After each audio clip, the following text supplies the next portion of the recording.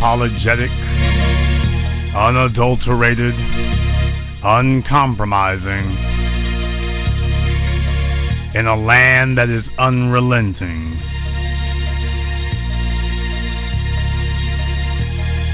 Greetings, brothers and sisters from around the world, and welcome back to the home, the haven, the stronghold, and the superfortress of intelligent black thought. This is the blackchannel.net radio. I am your host, your brother, your humble servant, the Black Authority.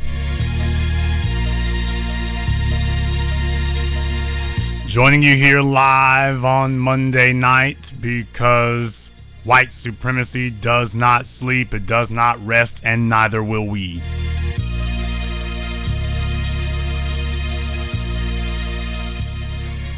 Well, for those of you who were not aware of the situation as it currently progresses, his name was Freddie Gray. He was accosted by police. He was arrested by police.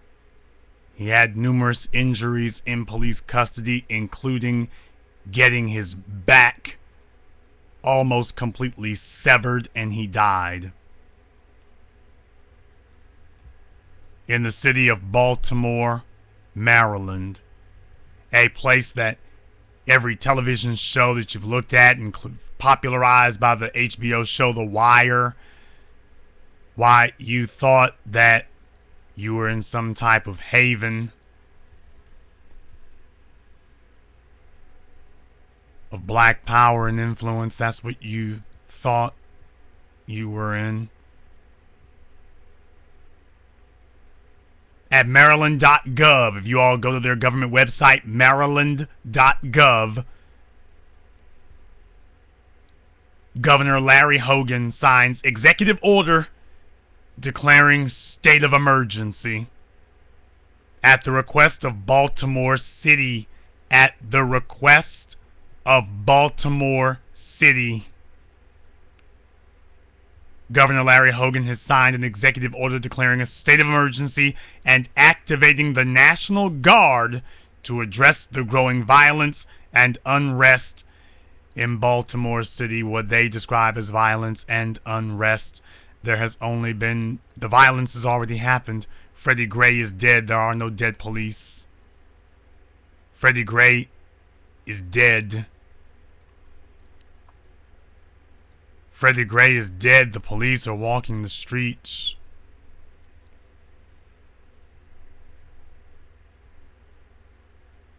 If you want to know what a 21st century Holocaust would look like, now you know.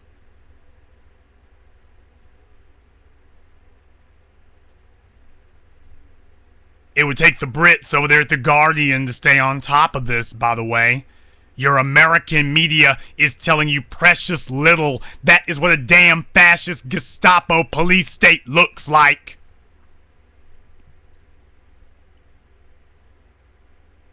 They even have a live feed on the story that I posted on my website, on the Facebook group, the official Jason Black group. I also posted it on Twitter. Rawlings Blake. She is the Negro bedwench whore of white supremacy.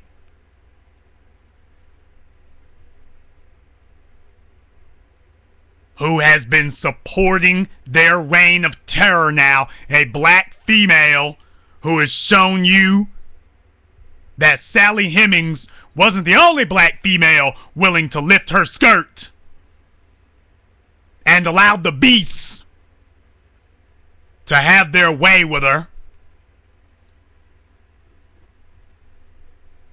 Showing you all that Sambo was not the only person lined up and chomping at the bit. I'm telling you the reality the way it is. She was the lone figure who fought the Baltimore City Council against requiring police to wear body cameras. She was actually on the side of the police against black people. So much for your black politicians. So much for that. So much for I don't care what they do. All of you brain dead Obama supporters who say that garbage. I vote for politicians, but I don't care what they do. Apparently, you need to be back on the short bus to school. You are not just annoying, you are dangerous. The people who say that I vote for Barack, I vote for Rawlings Blake, the people who say those kind of things, you are not just you're not just annoying, you're dangerous. Just got updated at the Guardian website. A spokesman for the Baltimore City Police informs reporters that 15 officers have been injured in the unrest. He says 2 are still being treated in a hospital, that the officers were, quote, injured by flying debris. The officers were injured. Do they mean that they were injured like Darren Wilson was injured? Is that the kind of injuries they had? Now, they weren't shot. Nobody has opened fire on them. They weren't burned. Nobody's burned them. I'm sure they were injured, quote, the police injury. Now, when police beat black people to death, they say that it was reasonable force. But a police officer who is hit by a stray spitball immediately has to run to the hospital to tend to their wounds. So don't trust anybody in the city government. Don't believe anything you're going to hear there. Because that's simply not the case.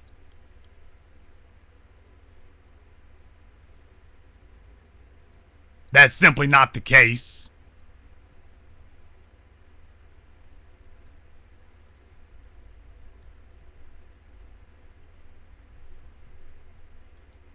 What they are trying to reinforce and establish in America today is nothing short of a white supremacist, racist, fascist state that says that black people can be killed at any time, at any place, by anyone, be it police or private citizens. It is the resurrection and reinstitution of the Jim Crow laws, of the Jim Crow rules and statutes, that black people have no rights and that you can be murdered anywhere, any place, and it is the state that will defend it.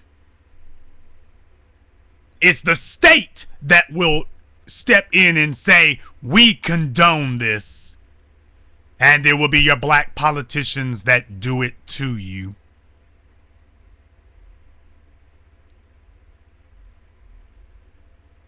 We're talking about violence. And yet there was no one speaking about the violence of the police. Rawlings Blake did not tell the police to stop being violent. She said we just need to investigate some more. She didn't say that the police have to stop being violent. And the real question is, who are you brain dead bastards out there who are still supporting Barack and Blake? Who are you? Because you are people who need to get a visit. You are individuals who need to be stopped. You are the ones who enable and condone the deaths of black people everywhere. Every time somebody comes out and defends the police, you are like Nazi collaborators.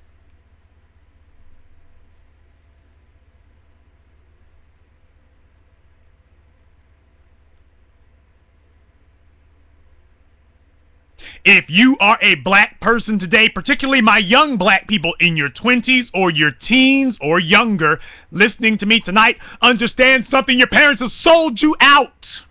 Your parents have sold you out so that they can keep a little old pension, and many of them don't even have that, so that the police will not bust them over the heads. They have offered you up as the sacrificial lambs so that you have no inheritance, you have no protection, and you have no sanctuary. Your cowardly bastard parents and grandparents have told the white superstructure that we will sacrifice our own children and grandchildren if you let us have a pass. If you're a young black person today, the police are killing you. And they're killing you because your parents gave them permission to do it. Your parents said that if you give us a pass, you can have my children, you can whore my daughters, you can kill my sons, you can incarcerate them, you can put us back into enslavement. Your parents have done this to you. Kwame Kilpatrick did this to you. He never fought the police, he enabled them. Ron Kirk did this to you. He never fought the police, he enabled them. Tom Bradley did this to you. He never fought the police. He was one of the police. If you saw the documentary 7 a.m., then you know already that Tom Bradley was a police officer. No wonder police violence got worse under Tom Bradley, not better. They choose a black figurehead, a black mascot that is paid for by white supremacists, elevated by white supremacists, funded and financed and backed by white supremacists, and they send them out there to our people, and our people so desperate and aimless and clueless about how to elect leadership. Just take the first black face that's shoved at them and say, hey, he looks like one of us. Surely he'll look out for us. That's the game that we're playing. That's the intellectual mental masturbation that we're playing today. And it is young black men who are paying the price for this cowardice and social intellectual malfeasance. Young black men in their teens and 20s and young adolescents and younger. They are murdering young black people today. Now they're moving on to the females. Rakia Boyd. Oh well. Oh well. The judges and the prosecutors have gotten together. What the hell are you talking about? It wasn't reckless. Have you all noticed that a black man can be charged with murder and put on death row with no eyewitnesses, no murder weapon, and no premeditation? Have you all noticed that? Day after day, they're exonerating black men who were wrongfully incarcerated and put on death row. Black men sentenced to die. They had no prior intent to kill anybody. No premeditation. You didn't have a murder weapon. There were no eyewitnesses. And yet, they could be sentenced to death row. Police are gunning black folk down, and the first thing prosecutors tell you, we can't, death row is off the table. The death penalty is off the table. It's not even a consideration. Oh, we can't charge them with the death penalty. Now, black men, they can charge you every single day with little or no evidence whatsoever, and you don't have to have had premeditation to get death row. You walk into a liquor store with a gun.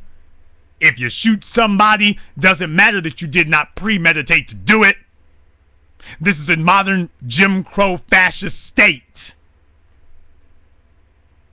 And it is your black politicians and preachers, the older generation.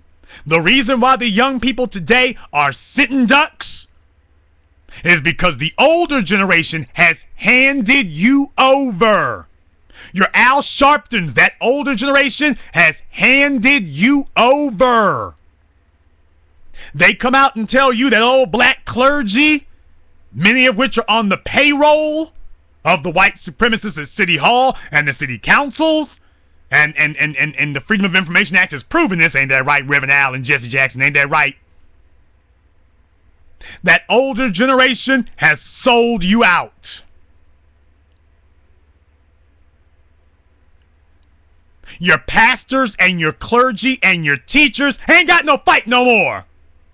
There are no black Cliven Bundys. Oh, God, did I just say it like that? Yeah, I just said it like that. There are no elderly black people taking a stand with gun in hand. We don't have that. The elderly people with the will to fight are over there with the white supremacists.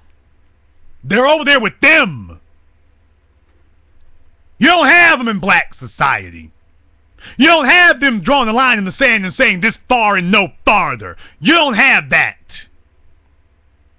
You have black people living in delusional irrational, made-up fantasies, claiming that they're fighting the police. That's another way of saying that don't worry, everything's all right. Everything is not all right.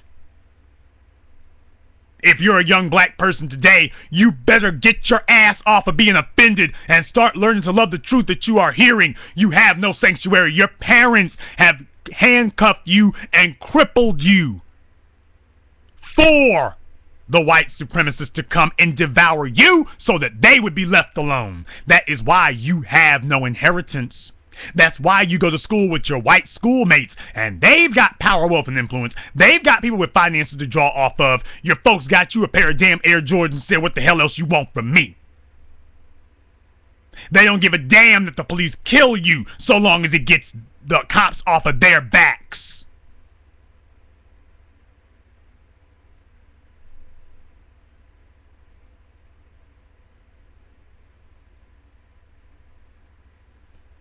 Young black people today, within the sound of my voice, you better wake up and understand what you're hearing now, because it is you who will die and pay the price. It is you who are being set up for annihilation now. Your parents have said, damn you! I got my Cadillac. I got my Suburban. I got my Social Security check. You go out there with those white supremacists and you figure it out. And when those police lights pull up behind you and the officers of the SS of the modern day American police state yank you out of the car, then what? Your parents want to see how dumb you are. And white supremacy wants to verify how stupid you are. They want you to prove to them that you are every bit as cowardly and wayward and listless and aimless as your parents were. They want to verify that you are willing to be the second civil rights generation. I'm telling the truth about it tonight.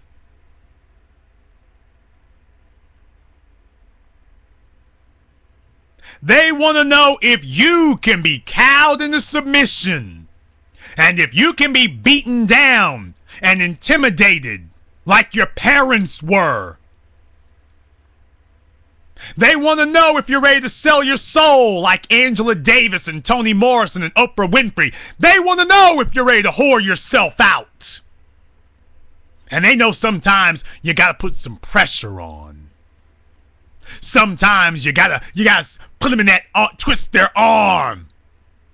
Make them squeal a little bit. But that'll be enough. Make them buckle under. Because they know that black folk generally ain't got much fight in them. That's what the civil rights generation taught them. Your cowardly, gutless fathers taught white supremacy that black blood was cheap. Your gutless, cowardly fathers taught them how to kill black people with impunity. And that you could get away with it. No. They didn't teach them that they could just get away with it. They taught the white supremacists that you could kill black people as a matter of daily course, and you could make it into a lifestyle. That you could kill black people and make it a lifestyle. Just a way of living. Living for them, dying for us. And now they want to make sure that the next generation of young blacks takes the programming like the previous generations did. They want to know how easy it'll be to make you cower under. That's what they want to know. They want to know how many of you are going to try to hide behind ignorance, illiteracy, and poverty, thinking that that will save you. And in fact, you are simply accepting your position on this plantation. You're not fighting it. They want to see what you're made of.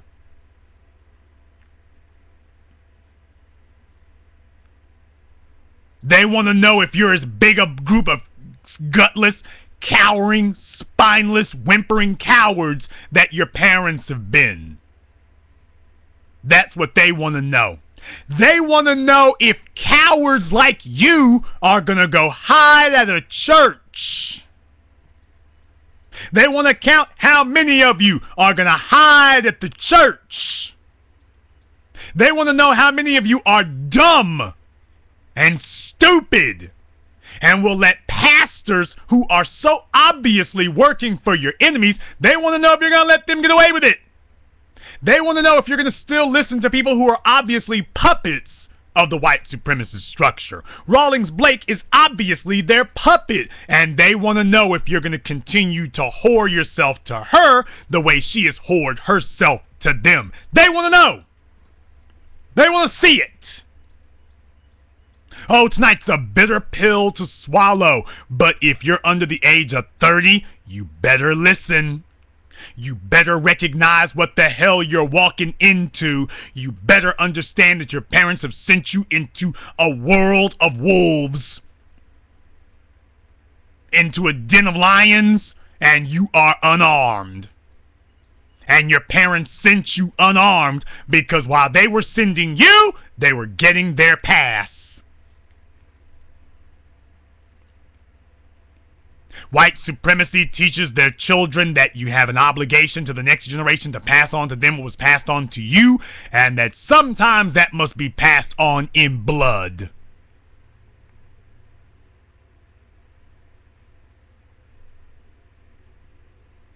They teach that from time to time that must occur. And in black society, we've taught our children there is nothing worth fighting and dying for. Well, nothing worth fighting and dying for except acting like a bunch of idiots at a club or getting a pair of shoes. Now that's worth fighting or dying for.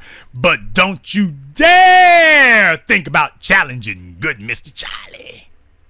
Mr. Charlie is good now. Mr. Charlie getting my welfare's check. Mr. Charlie is giving my food stamps. Mr. Charlie giving my just a little job I've been working at. I've been working the forklift for 40 damn years. I've been working the forklift for 40 damn years. You never went anywhere in that company. You never elevated anywhere in that company. You were never on track to be anything of a senior management. But man, oh man, aren't you glad to tell your kids that this is what you are? And your children don't know any better. Your children don't know any better, or worse, many of them, you have indoctrinated them and conditioned them to be as cowardly as you were. Isn't that shameful? You have conditioned them to be every bit as cowardly as you were. I was going to talk about something a little bit different here tonight, but I'm going to go ahead and open up the phone lines for you now. The number is 646-787-1933. 646-787-1933. Those people are out there talking and plotting and planning. Don't you know, for them to do all this stuff this quickly, they've had the blueprint in place? Don't you all think that ever since the LA riots back in 91, don't you all think that they've got that together? Don't you know that they're on top of it now? Every state has a plan for dealing with their Negro problem. The goal is to create a plantation where you happily sit and accept your own decimation. That is the plan. They want to know how many of you are bedwenches. They want to know how many of you are coons. They want to know how many of you are Sambos. They want to know how many of you are cowards. They want to know how many of you are superstitious. They want to know how many of you are cowardly. In other words, they want to know how many of you are going to go along with this. They just want to know how many of you are going to roll with the program.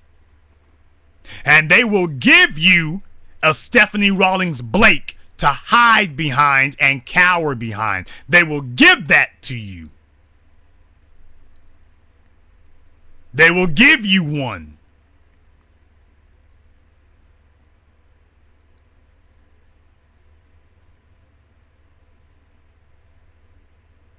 They will give you a black face to hide behind if they suspect how cowardly you are, and look at what most black people do.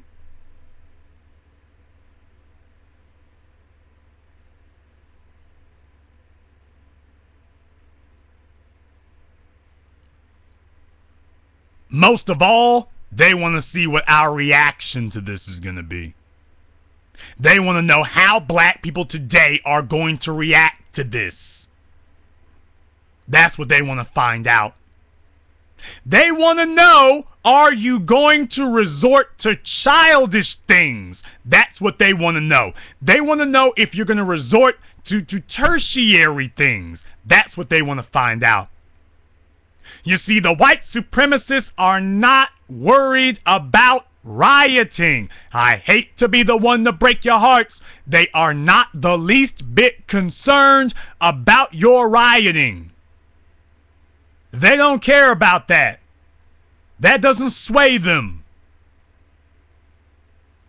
They want to know if after killing you, are you going to start talking and thinking like a nation? I didn't say a military. They want to know if you are going to start talking and thinking like a nation of people. They want to know if you are, they're checking to see, are you going to start adopting nationhood within yourselves?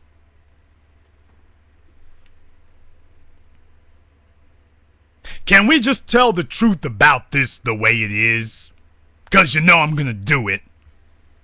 Can we just tell the facts of the matter the way that they actually stand? Brothers and sisters, rioting is a tactic. Rioting is a plea for mercy and a plea for help. Civil unrest has its place, but as black people are practicing it and doing it today, we're not actually trying to stop anything. We're venting. Some people see it as a take, an opportunity to free pair of shoes. That is not the manner in which you riot. That is not the manner in which you have a civil unrest, an uprising. A true uprising by people who have power is offensive, not defensive.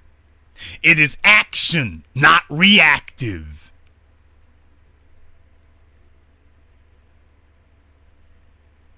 And as black people, they do not take us seriously because we are not behaving as a nation of people. When the Italians came from Sicily, they walked on American soil, but they had a code which meant that basically they understood that they were not Americans first, they were Italians first. And even though they were an oppressed people, they prospered. Jews came to America, and even though they walked on American soil, they had a code of conduct, which meant that they understood that they were a nation of people.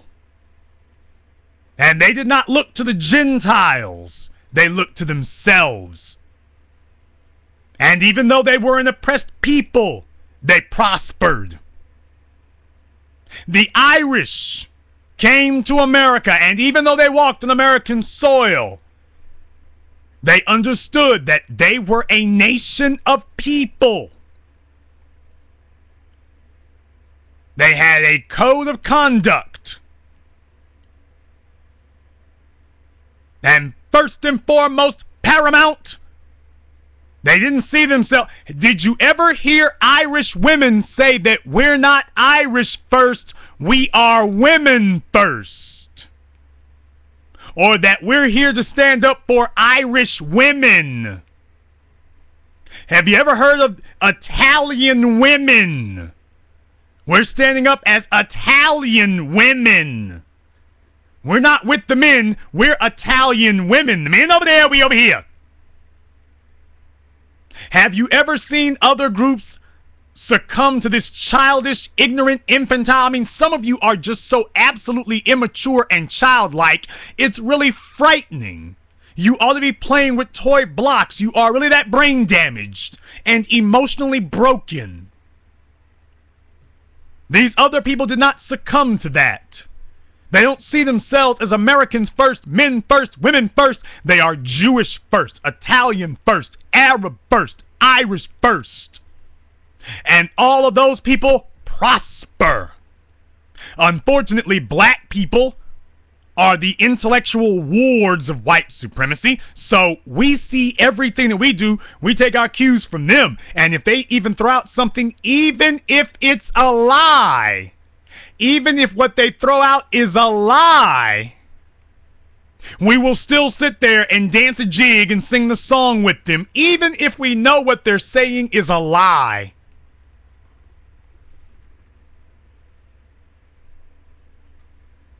Among Italian people, they put their money together. They pooled their resources. They colonized and aggregated as a community.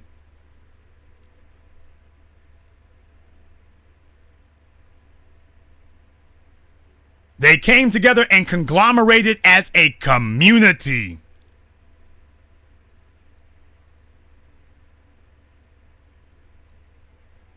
They had a code of conduct that said that you don't speak to outsiders except to make money. And they had an enforcement mechanism within the community.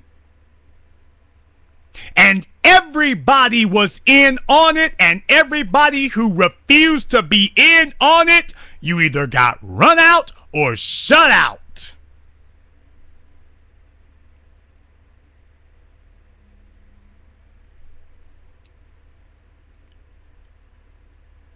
You either got run out or you got shoved out. But that was what they did. That's how they did it.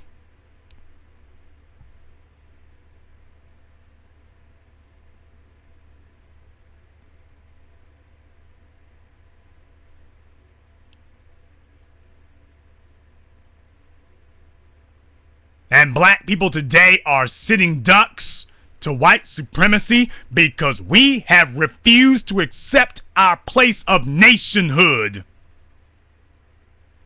The evidence of the last 400 years should have taught you that. 150 years, 100 years, 60 years, 50 years, 40 years, 20 years, 10 years, 5 years, 3 years, 2 years, 1 year, 6 months, 2 months, 7 days.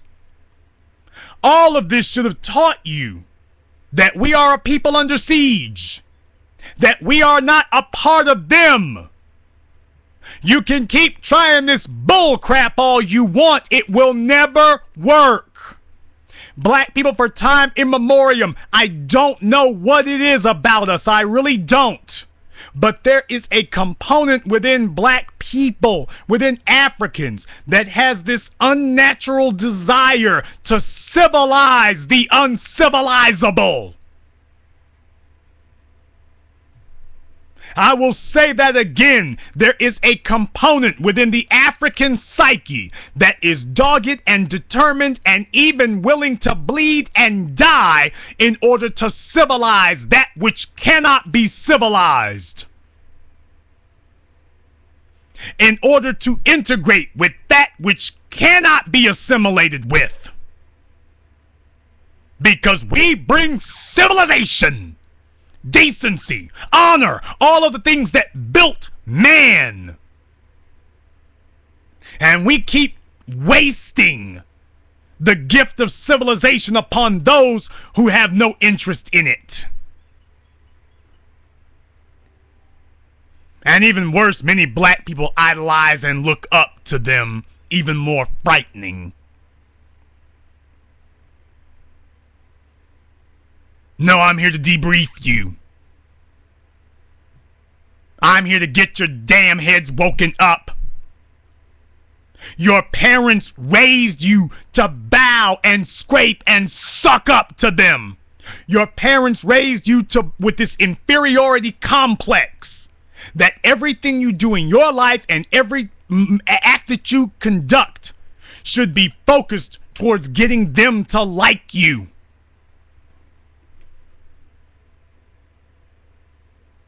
That everything you do should be concentrated towards getting them to pat you on the head and approve of you. This is how you end up with 5-year-old black children preferring white Barbie dolls to black ones. That's how it happened, because your children hate themselves because they were raised by the best self-haters in the history of the universe. The civil rights generation and older. They were the biggest, most furious, vicious self-haters in the history of man, and they taught their children and grandchildren to despise themselves. So much so to the point that the children let themselves be killed by whites, and they say to themselves, well, I guess this is a good thing.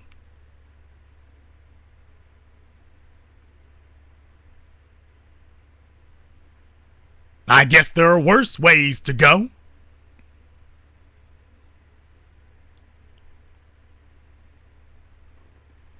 I guess it could be worse.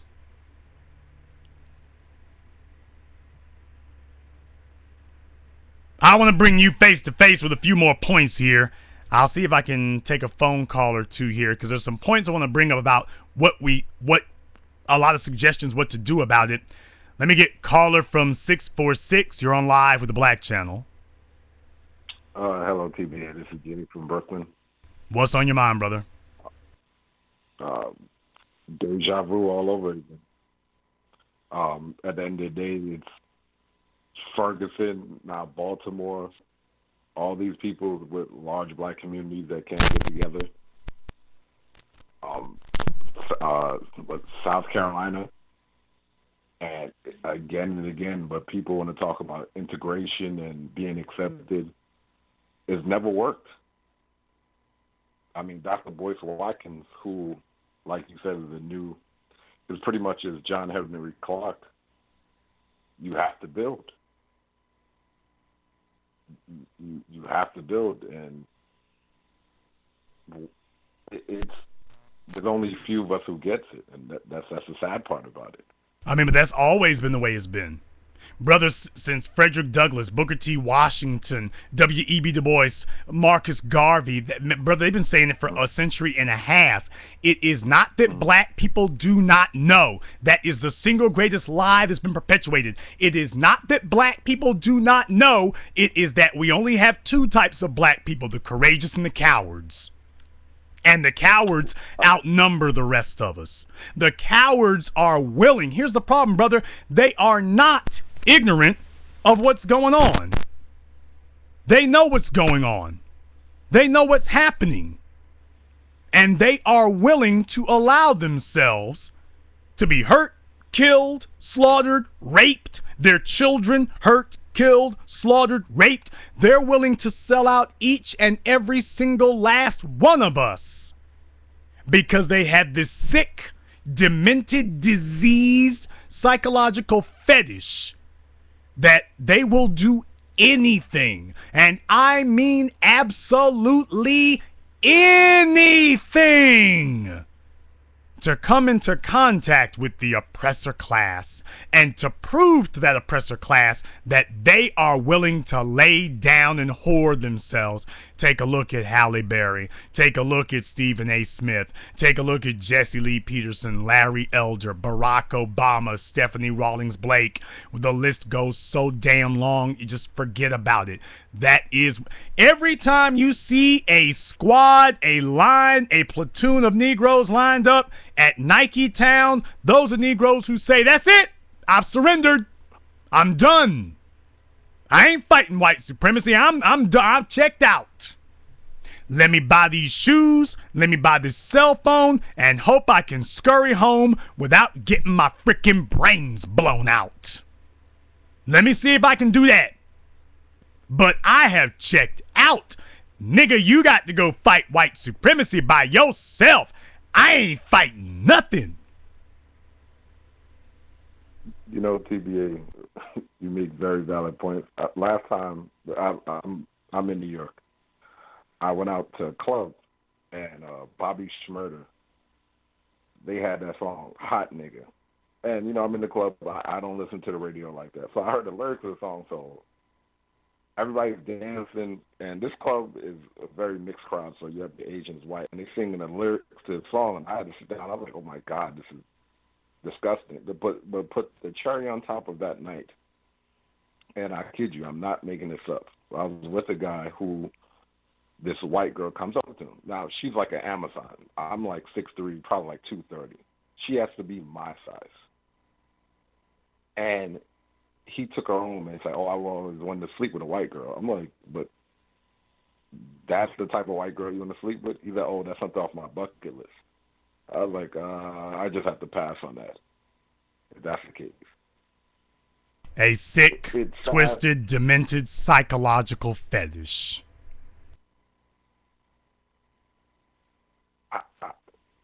TBA, I've been all over the world, and to be, I'm not even a buffer. A lot of them are overrated.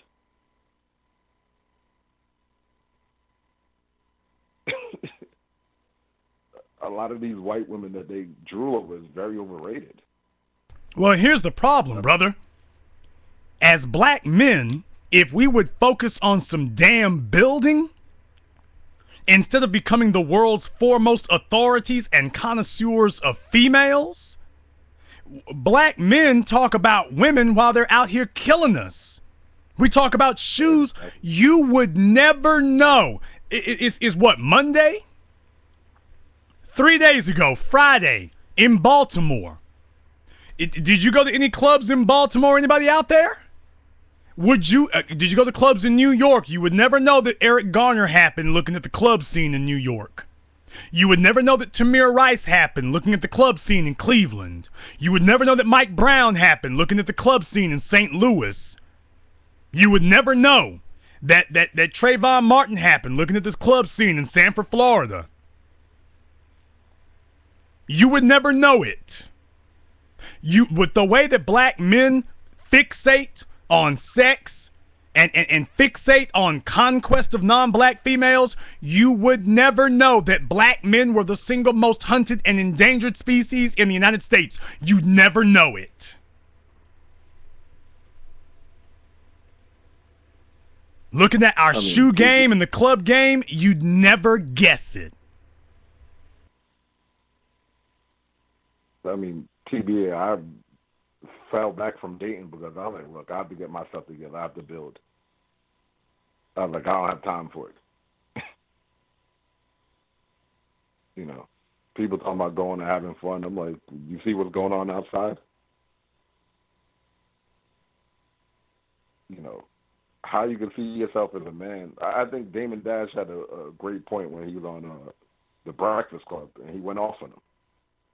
How you can look yourself as a man knowing that you work with somebody, and pretty much at the end of the day, you can't even bring your child up here to work. You're making somebody else rich. At the end of the day, how can you call yourself a man if you are benefiting and empowering people who spit on you?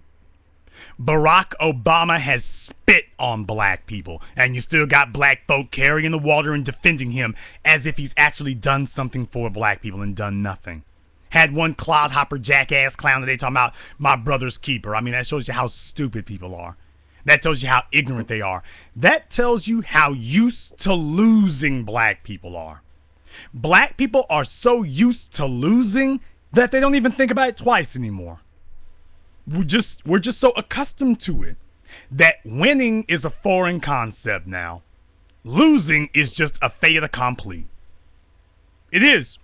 Losing doesn't even shame us or bother us anymore. Show me the last black person who was ashamed or bothered to lose. I'll wait for that one.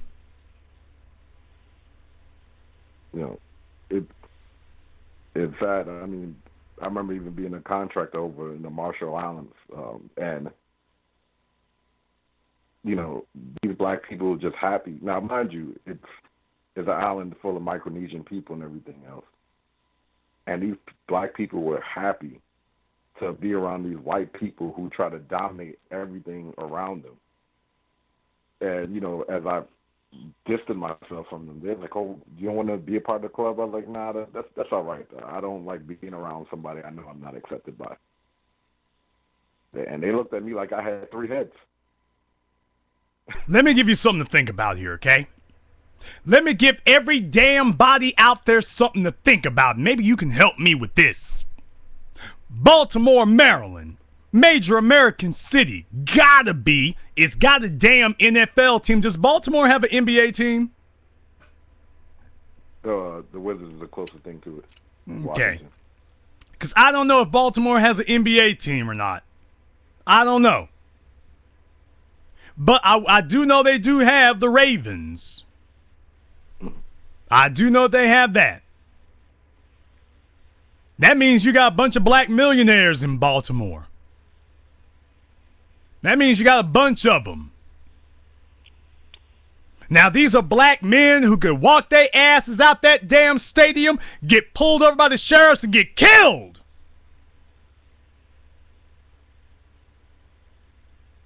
They could walk out of there and get themselves killed.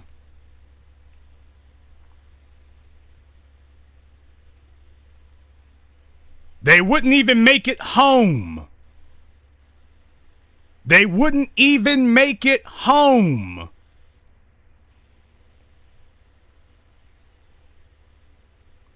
And how many of them are saying, you know what?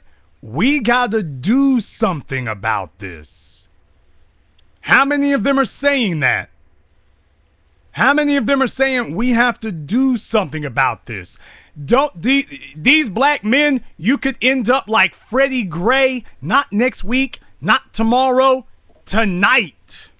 If you are a black man in or around Baltimore, you could end up like Freddie Gray tonight. And Stephanie Rawlings Blake won't lift a damn finger to help you. And your black police officials in Baltimore won't lift a damn finger to help you. And the black men in the NBA in Baltimore, or the NFL in Baltimore, and any other millionaires there and whatnot, they'll just sit there looking at it. There is supposed to be a war council in Baltimore tonight. There is supposed to be a war council of the biggest, bestest, brightest, most resourceful, richest, and well-connected black men in Baltimore, and they're supposed to be doing like the FBI. When the FBI goes after the mafia, what do? They put up a whiteboard. And they start at the top. They say, this is the ringleader. Or they start at the bottom and say, these are the operatives. These are the ones we know are in on it, and these are the ones that they answer to, so we know we got at least 2 levels built. Now we got to find out who the guys on the second level answer to. You got 10 guys on the first level, they answer the 4 dudes on the second level. The 4 dudes on the second level answer the 2 guys on the second level. And the 2 guys on the second level answer to the guy or woman at the top. And then they know who to go after. They're not just random and aimless. They know who they're going after. And that's what should have happened in Baltimore tonight. If Ray Lewis were to come out to the microphones, he's retired, ain't he? Isn't Ray Lewis retired? I don't know much about football, y'all. I don't follow it like that. But Ray Lewis is retired, is he not? Yeah, he is. Well, what that means to me is this nigga ain't got nothing to lose. What does he have to lose? An endorsement deal? Not like he had a bunch of them. Another team contract? I don't think he wants to play anymore. What does he have to lose? By coming out and speaking it up for other black men like himself and calling out Rawlings Blake and saying she's got to go, and I'll put $1 million on it, but she has got to go. What's he got to lose? But they sit silent. And what that really means is that him and the rest of them think that they've graduated beyond being black men, that they are somehow global citizens. And that they have some type of honorary white privilege. So they're not going to speak against the superstructure because in their minds, they have privilege within the superstructure until they get pulled over. Then they want to scream bloody murder. Then they want everyone to rally to their cause.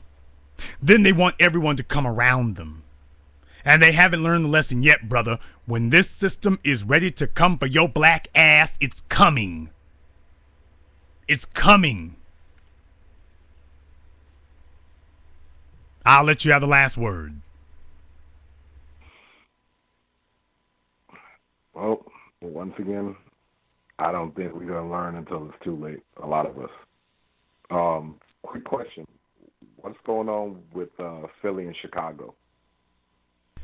You know what? With the way things are going, man, we might be in Baltimore, for God's sake. When things become apparent, I'll have more details on it, but let me tell you, the way things are rolling right now, but it's the kind of thing that makes me think that, man, I should have thought a lot further and a lot wider out. Because once you get done rioting and everything else, now what? Because that's not a solution. That's a tactic. It's not a strategy. Once you get done doing that, what next? Because all the people who murdered Freddie Gray are still there. Stephanie Rawlings Blake is still there. The police chief is still there. The cops that killed him are still there. The media that protects him, they're still there. What you gonna do about that? What you gonna do about it? Thank you very much for giving us a call here tonight. Please do check in with us again. Let me see if we can get caller from 612. You're on live with the Black Channel. I'm just listening tonight, brother. I really don't have nothing. Okay, you need to press number 1 here if you're just listening. All right, people, we need to get it together out there. That's why they give you prompts for that. Caller from 601, you're on live with the Black Channel. Hello? Yes, you're on live. You need to turn your speakers down. Hey, how you doing, brother? What's your name? Where you calling from? My name is Brother Chase. I'm calling from Jackson, Mississippi. Okay, brother, your phone is a mess. You need to I don't know if you're on speaker or, if y'all just got one cell phone tower in the county, but sounds like you're talking to me from underwater. Can you hear me now? Okay, go ahead and make your point. Can you hear me now? Yeah, I don't know if you're in a empty house or something, but you're echoing. But go ahead and make your point. Yeah, I got several questions. I need to know what the hell is going on. Excuse my English. Has anybody in Baltimore not launched any kind of inquiries, or there not any committees dedicated to seeing what? Well, we know what the problem is. We need to start going after some people. I need some accountability. Well, I mean, in Baltimore, but all over America. I'm trying to figure out what nobody is going to say nothing.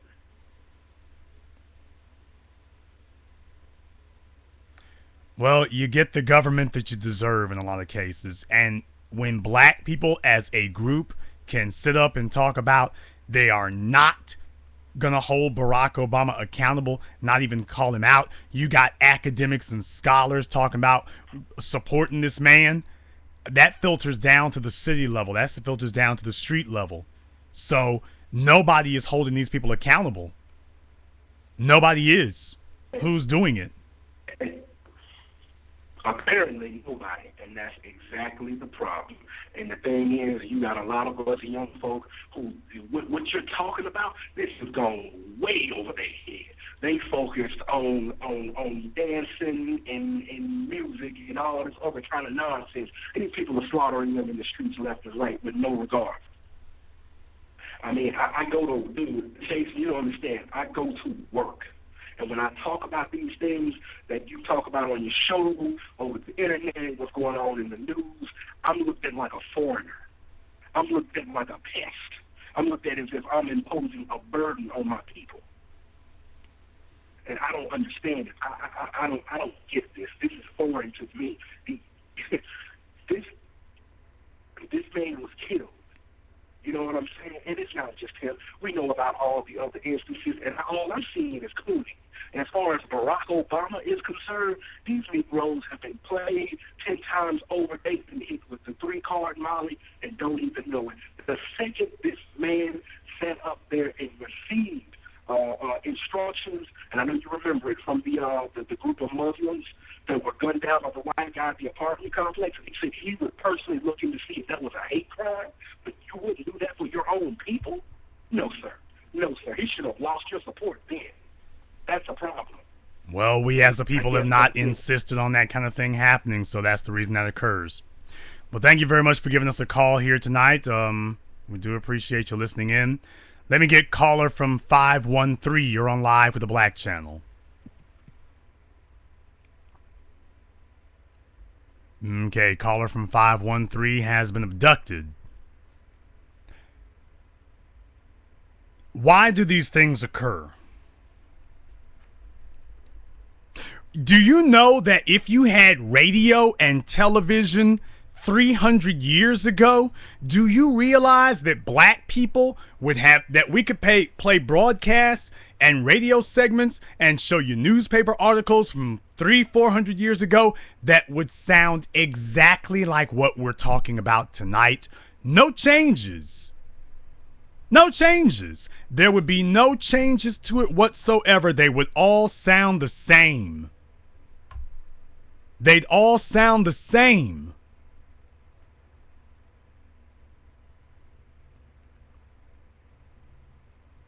Because we keep repeating the same stupid pattern. Now, if you're not willing to accept the realities of why that occurs, just understand you're part of the problem.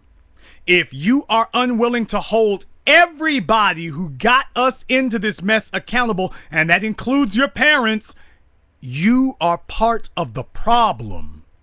No, you're not part of it. You are the problem. You are the second civil rights generation.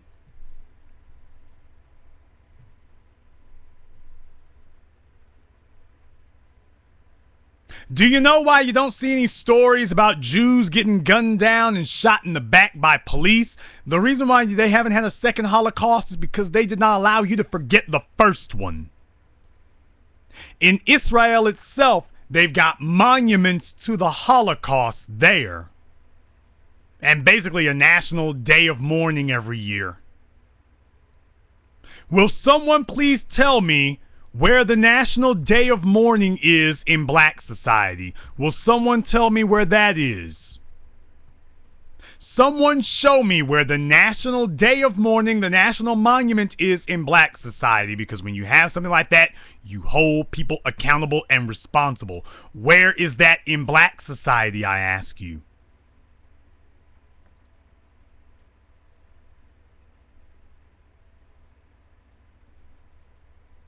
When you take a look at the events of Nuremberg in 1946, you did not have a bunch of Jewish lawyers prosecuting the Nazis. You had Protestant Americans and Brits, but you did not have a bunch of Jewish lawyers prosecuting the Nazis. And Jewish people understood that nobody was going to look out for them except them. And from that day forward, in the legal field, they have always been represented and overrepresented as a demographic, because they understand that if we don't have any representation in the courts, these people will do anything and everything to us. They did it once. And it took a world war to stop them. We ain't waiting to find out if they can do it again. Black people, on the other hand, are desirous to be the wards and bed wenches and the concubines of white supremacy, so we cripple our own children. You don't have to learn how to read. Mr. Charlie gonna take care of us. You don't have to learn how to run your own business. Mr. Charlie gonna give us a job. You don't have to learn how to build your own homes. Mr. Charlie done built one for us. Mr. Charlie, Mr. Charlie, Mr. Charlie gonna take care of us. Mr. Charlie. It's time for us to do away with and eliminate the Mr. Charlie niggas. All the Negroes who look up to white supremacy and have this daddy Oedipal complex, and I'm saying it like it is. Many of you in black society, you have a father figure Oedipal sexual complex with white supremacy. Like a child desirous to commit incest, you've got this desire that you're willing to kill all of the rest of us to fulfill. Oh, that upset a bunch of people. He's going too far now. He shouldn't say things like that. Oh, that's just horrible and terrible. And the people who are most saying those words, those are the people who are most doing it. Those are the people who are most doing it. I don't have a white daddy complex. I'm not looking to validate myself on somebody else's terms. And that bothers a lot of people, apparently. Because you feel like Negroes like me are getting in the way of you getting your shot.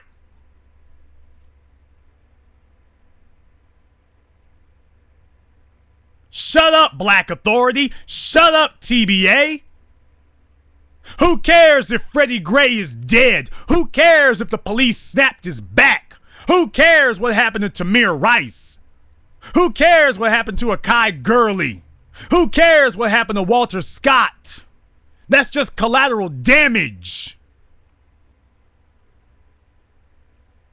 Y'all with this black empowerment stuff, you getting in the way of me getting my shot.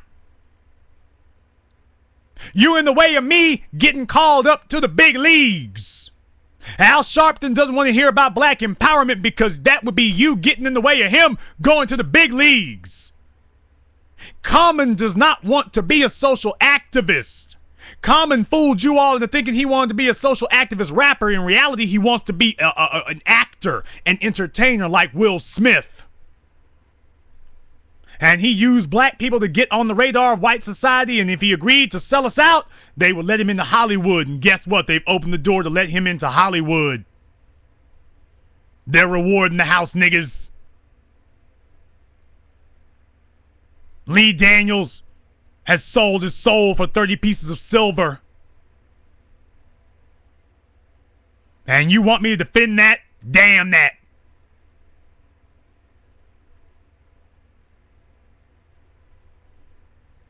They know that there are too many of us who are eager and anxious to destroy our people. And not enough of us who are willing to stand up and fight it. And that's why rioting and civil unrest does not work for black people. It doesn't work. It doesn't work for us because we have uprisings without any uplift. We do it with no purpose and no plan. No wonder it never works. Grab a few more phone calls here now. Let me get caller from 585. You're on live with the Black Channel. Yo, what's up, man? How you doing, though? What's your name? Where you calling from? Yeah, this is Caesar Stills. I'm gonna use my real name, Caesar McFadden. I'm in the chat right now. Black First Caesar. New York. What's on your mind, brother? Yeah. Oh man, I wanted to go back to that thing where you were saying there'll never be another Holocaust because the Jews don't let society forget about that, right? And then you get these white people that turn around and tell us, oh well, y'all gotta forget about slavery and forget about the civil rights era, the Jim Crow era, and all that. We gotta get past that and move on. But I always tell people, like, nah, we can't just do that because the Jews don't do that, the Indians don't do that. You know what I'm saying? Now people have put pressure on them. By the way, people have put pressure on the Jews. Yeah. Did you all know that there was pressure on the Jews from 1947 forward? As far as the international community was concerned, they were like, hey, we had Nuremberg. We executed, the Nazi leadership. Goering died in custody, but, we executed the Nazi leadership, the ones that were left, the ones we thought were significant. We executed them. We got them. We got them. So everybody who was involved, the major players, we basically, we've done our job. Let's go home. And the Jews said, damn that. It wasn't just 20 guys. You only had 20 men at Nuremberg. It wasn't just 20 people. It was hundreds of them, thousands, millions in reality, because it was an entire nation that rose up against them. They said, hell no, we got to get all of them. We want to get, I'm forgetting the name off the top of my head, but we want to get Ehrlichman. We want to get Eichmann. We want to get Mengele. We want to get Krauss. We want to get Strauss. We want to get all of them. We want to get every single one. And it was when the Jews grabbed Eichmann that they let the international community know that Nuremberg might be over for you, but it's not over for us. You might be saying let it go and forget about it, but we ain't forgetting a damn thing. And if you will not allow us to bring them back to Israel and put them on trial, we will simply kill them where they stand. But we ain't forgetting a damn thing. But understand, the international community has been trying to get them to let it go forever. And when they found out what the Mossad was doing, they weren't pleased about that. And the Jews said, damn you. You can forget about our Holocaust. We ain't. So understand, other people have had folk try to put that pressure on them. The difference is they didn't knuckle under to it.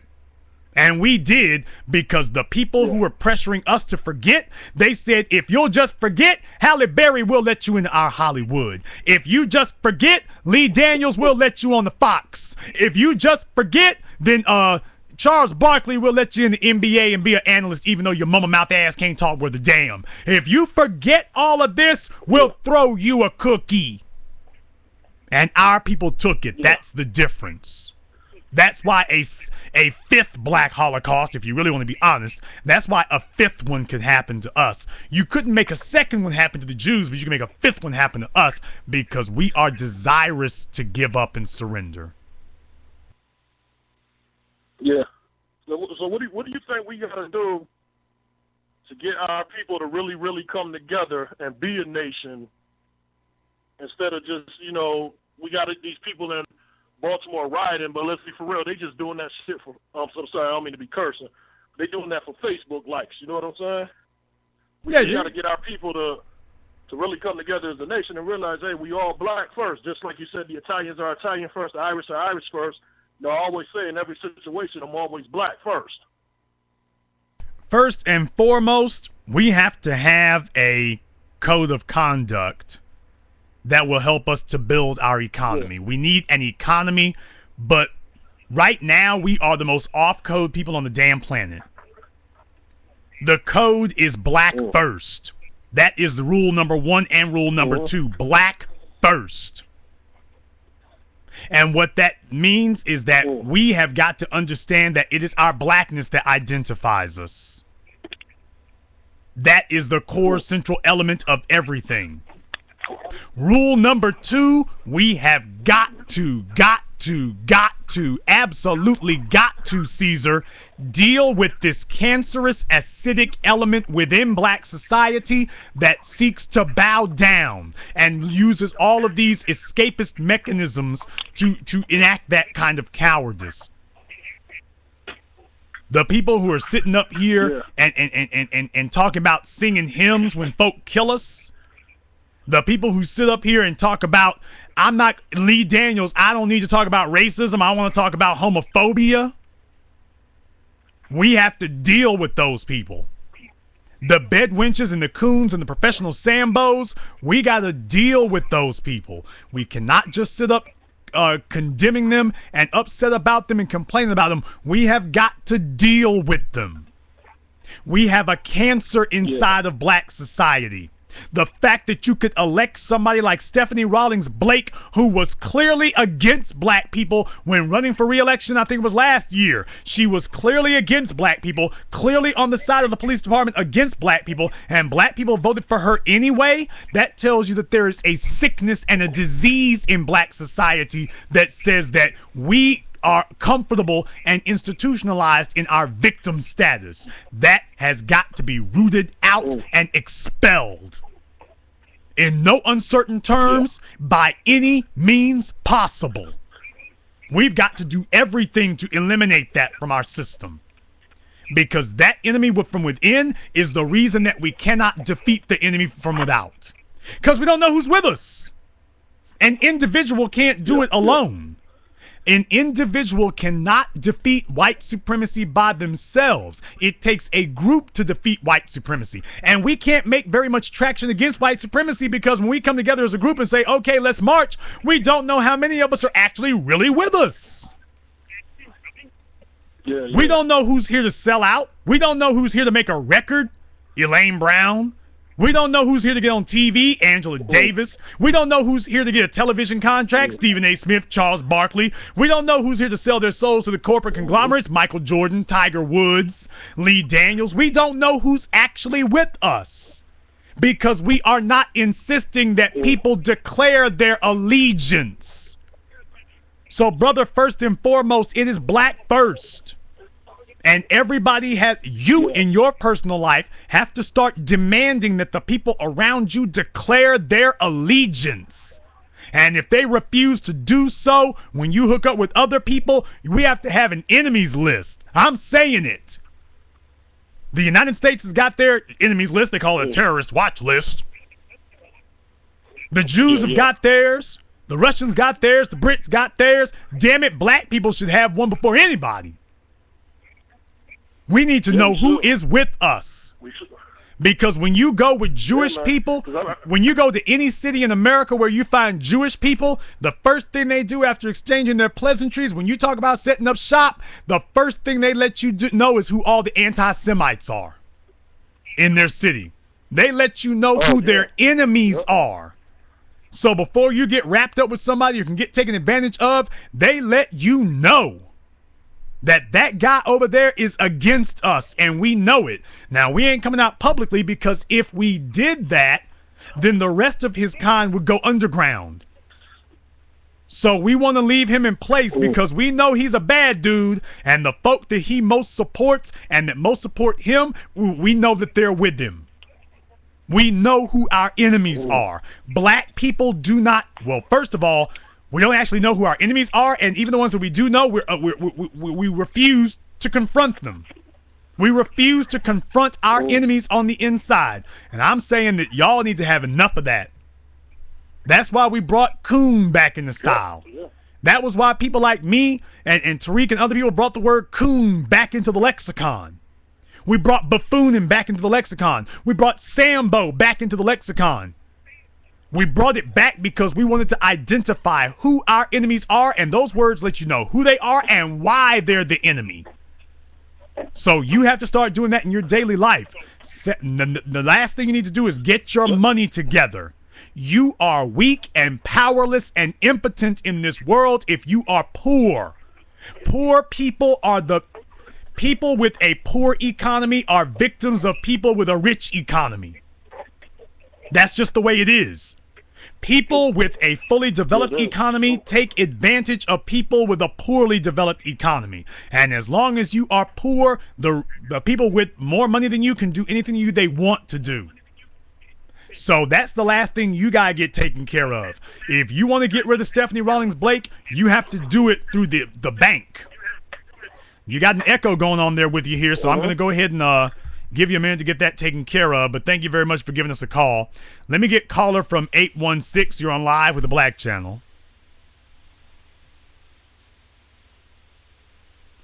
Caller from 816. Last try. You're on live with the Black Channel. Okay, caller from 816 has been abducted.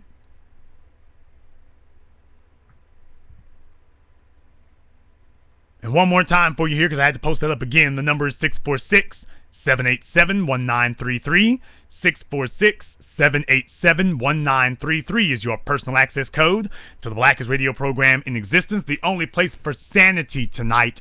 You're not hearing a bunch of pie-in-the-sky, fictional, fantasy, make-believe, hocus-pocus, idiotic nonsense answers. You're not hearing anything like that. You are hearing real and concrete answers about what you can actually do to actually make these things happen. That's what you can do. As black people, we have been led by our failures and our frauds. When you have people physically attacking you and somebody else comes up to you with an answer that is not physical, that person has declared themselves an enemy. They've declared themselves an enemy. When you've got your pastors, your preachers, your teachers, your parents telling you that the answer to a physical threat from the police is to bow down and be quiet and march and peacefully protest, they are telling you that you are the enemy. When other people wanted to take other people to task for what they did to them, they came out with their dollars and their guns. And as black people, we are trying to enact intangible, fictitious solutions to physical problems. That will not work. Never. It will never work. If you are in Baltimore tonight and within the sound of my voice, understand a state of emergency ain't no damn joke. They call it a state of emergency to avoid calling it what it actually is: martial law. That is what a state of emergency declared because of civil unrest actually is. The governor is declaring martial law. That he will be running his place in an extra-constitutional fashion. And as Tariq explained to Jesse Lee Peterson's dumb mumble-mouth ass, that they hold their power with their military might. Did you notice that when black folk want to protest, we send in the preachers? We send in the reverends. We send in the bedwenches and the buck-dancing politicians. Do you notice that when white supremacy wants to exert its power, they don't send in their clergy? You ever notice that? White supremacy doesn't send in their politicians. They don't send in their preachers and their reverends when they want to deal with you.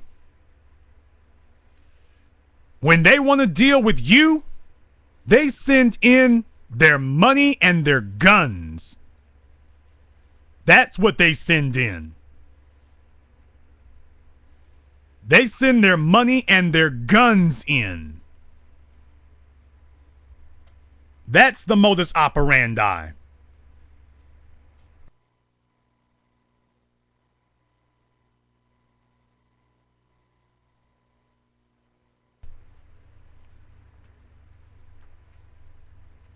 As black people, if you don't understand what that means at this late date, you will not get it. We've been playing a game with people who ain't playing with us. They killed Freddie Gray and said, oh well, ho hum. Them's the breaks.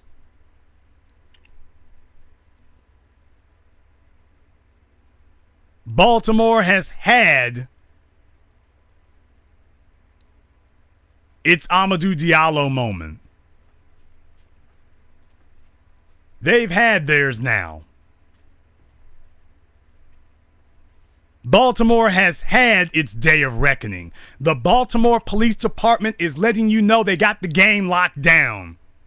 We got the cops, we got the judges, we got your black politician.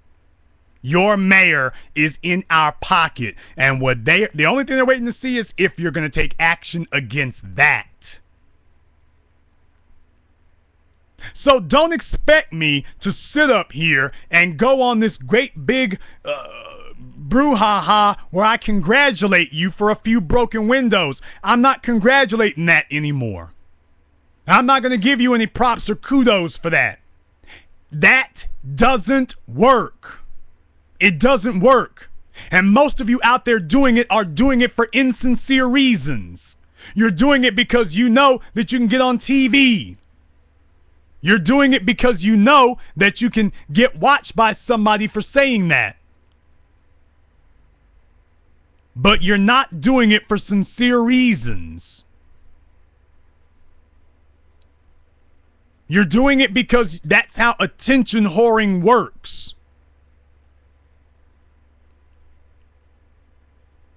And if black people were as concerned about having power, wealth, and influence as they are about being on the damn 6 o'clock news, we'd be making a difference.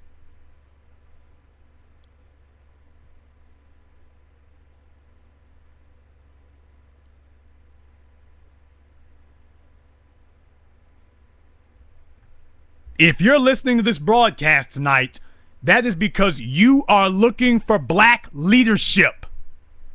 You are looking to see where black people are actually getting something done. That's why you're listening.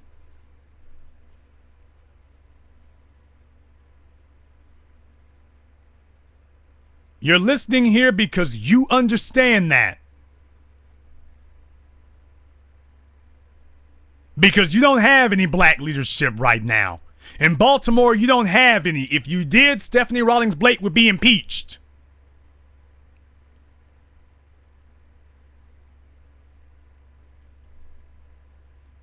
If you had that, it would she would be impeached.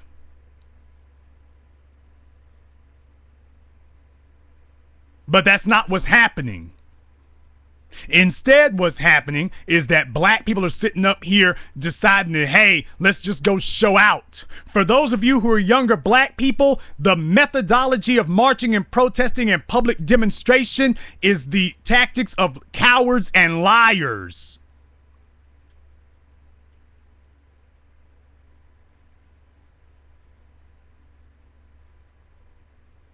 Your parents were cowards and liars.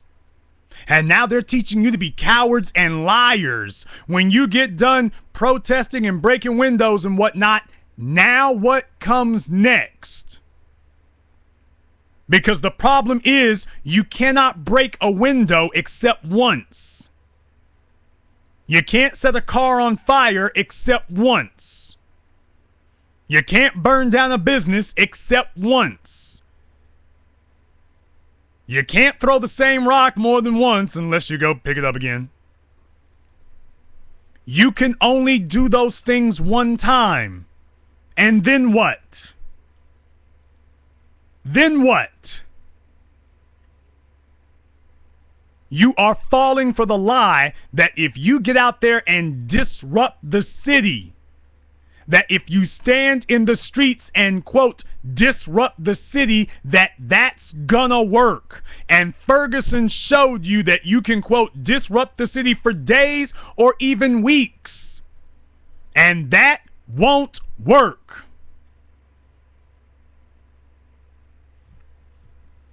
It has never worked, which is why they keep telling you that lie.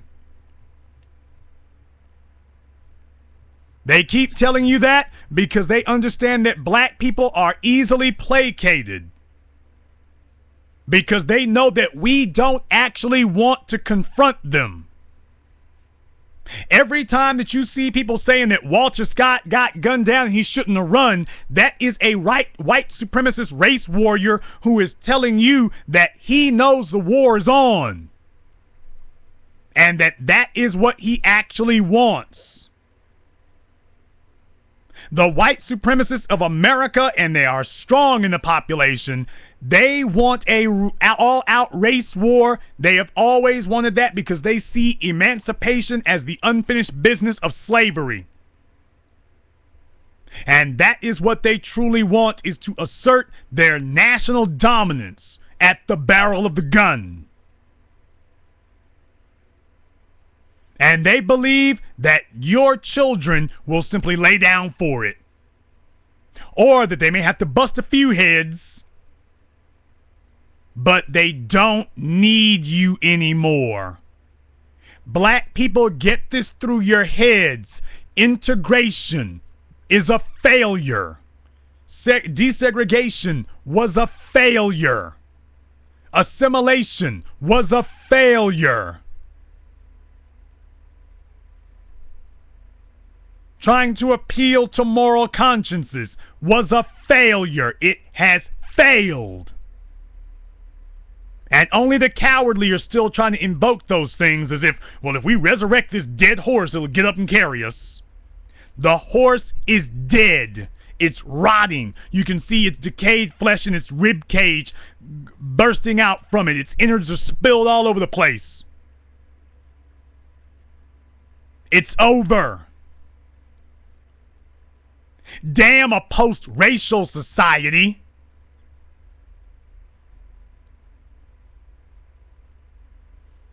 President Sambo Obama. We are in a post-integrationist society. I am putting the damn tombstone on integration. It has failed. It was a lie. And its entire purpose for being was to placate all of you and to make you sit still as they sacrifice your sons and daughters. Now you have, 50 years later, you've got no socioeconomic power. You've got no livable communities. You've got, well, not even really one real true community in America. You don't have any of it. But they've told you that you do. They've convinced you that you have it. They've convinced you that being able to shop at Walmart is freedom. They've convinced you that being able to shop at Starbucks is freedom. They've convinced you that getting a pair of shoes and a cell phone that you bought from them at outrageously inflated prices, that is freedom, justice, liberation, and equality. And it is not. Now I want to know tonight who is accepting that condition, that sorry, pathetic state of being. Which ones of you are accepting it? Who out there is accepting this with a smile on face? Who out there is still accepting this?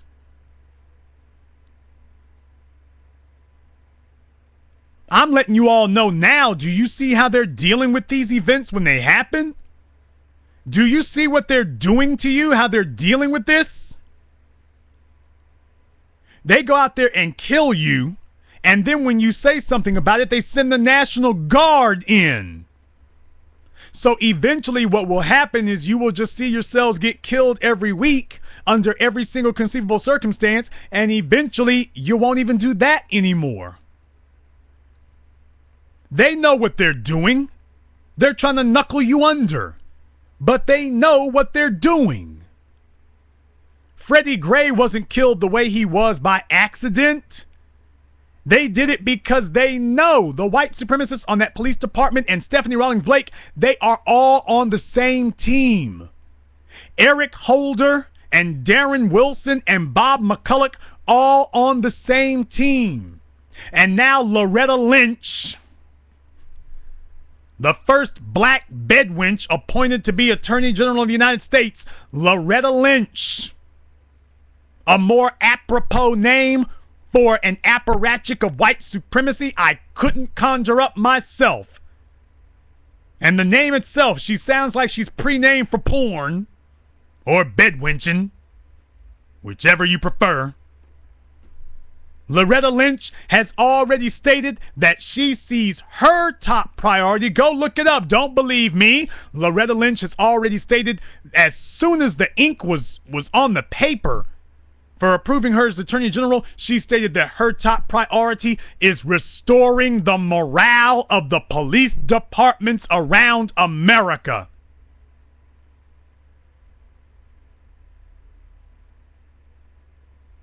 No, don't believe me. Go look it up for yourselves.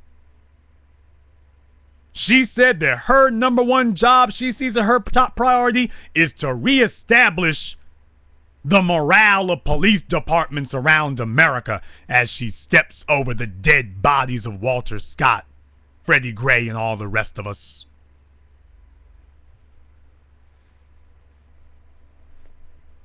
White supremacy is waiting to see if you're going to have an actual concrete answer to them.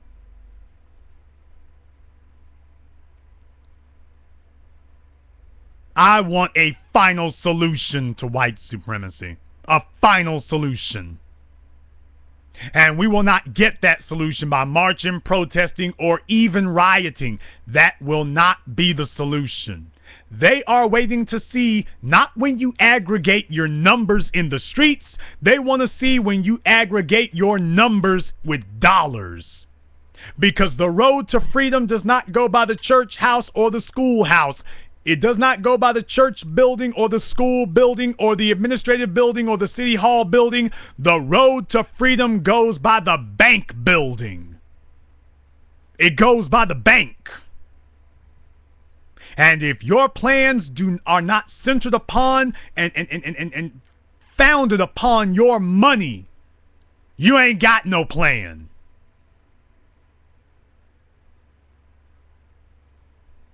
You're not going to deal the death blow to white supremacy with anything other than your money. And they're not afraid of you. They are not afraid of you until they see your dollars aggregating. When they see your dollars starting to aggregate, then they're going to start getting scared. When they see black people aggregating their money and their wealth, then they're going to start getting scared.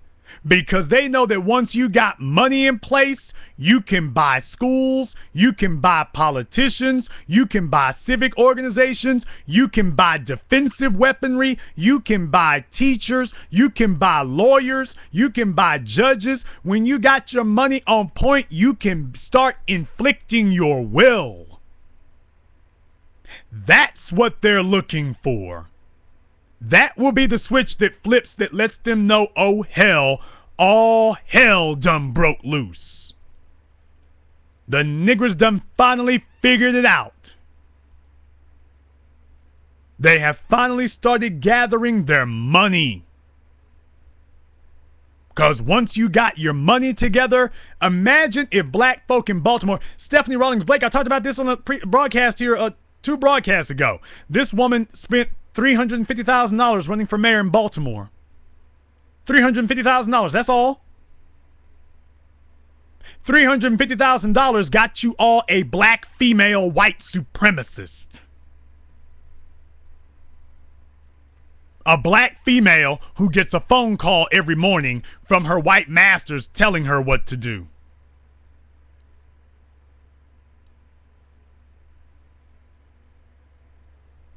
That's what they have right now.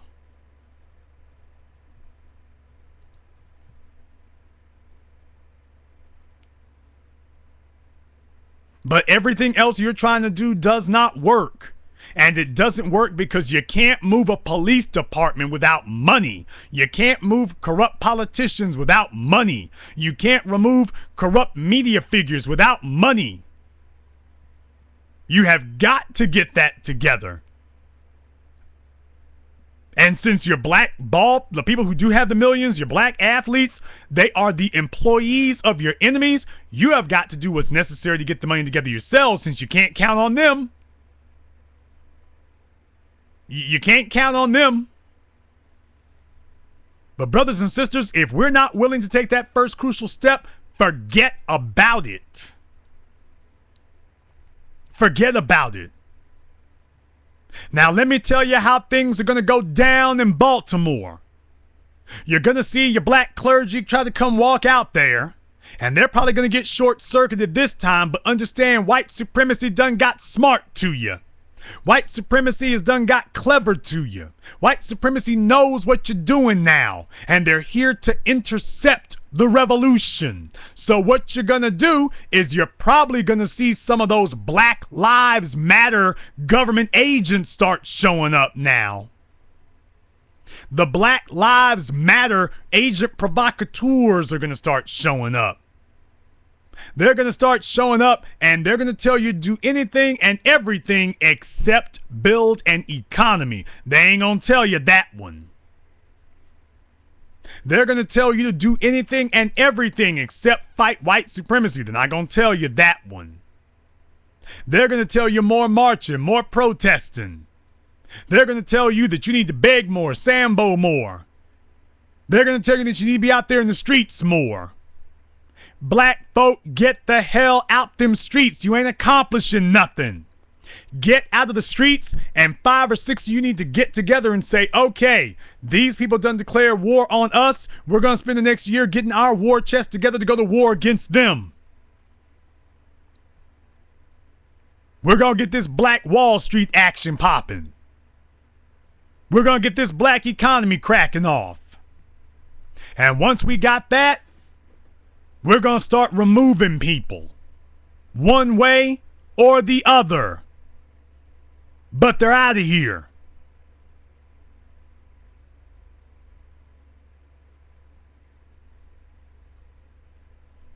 Next, you're going to see the news media come in. I guess they're already there. They're going to find the biggest coons and sambos that they can and say that those people represent the people.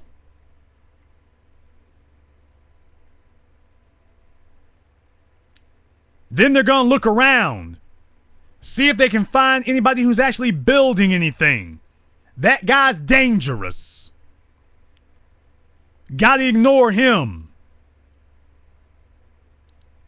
You're going to start seeing some rappers and actors start showing up in Baltimore. Photo op time. But they're not going to come in telling you about building an economy is the key to freedom. And they're not going to do nothing to make it happen either.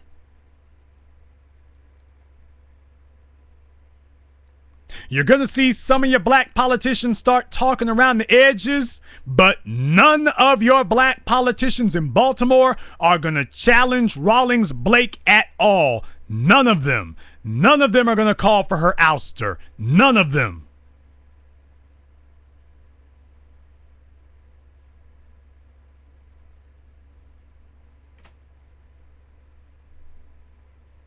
They want to know if you are going to sit back and accept those trinkets.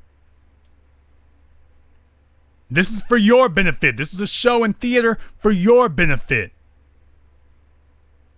But we've seen this playbook before, and now they just want to see if you're going to accept it again. Caller from 404, you're on live with the Black Channel.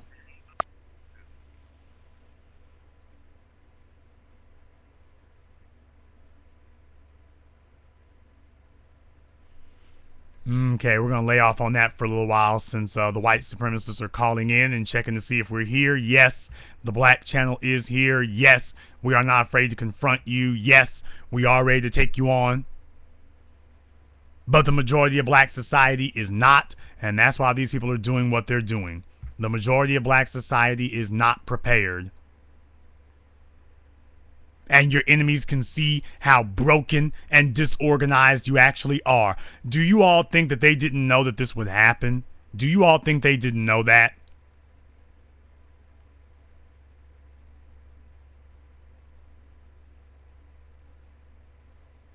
Brothers and sisters, you don't have a black leadership unless you got money.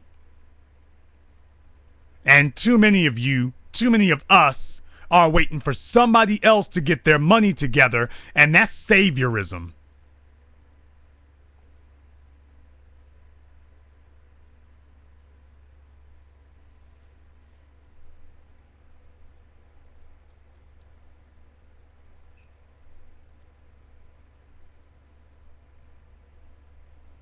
Too many of us are engaging in that.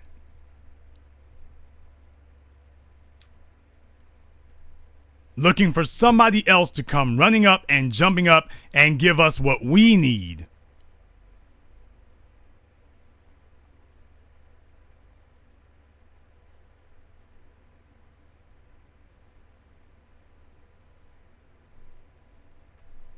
And whoever gave you your power, that's the person who has the ability to give it, to take it away.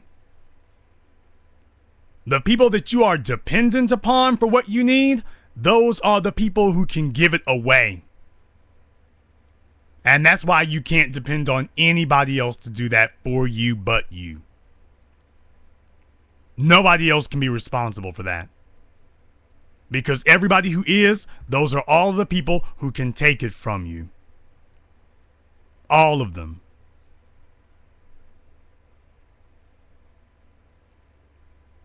All of you.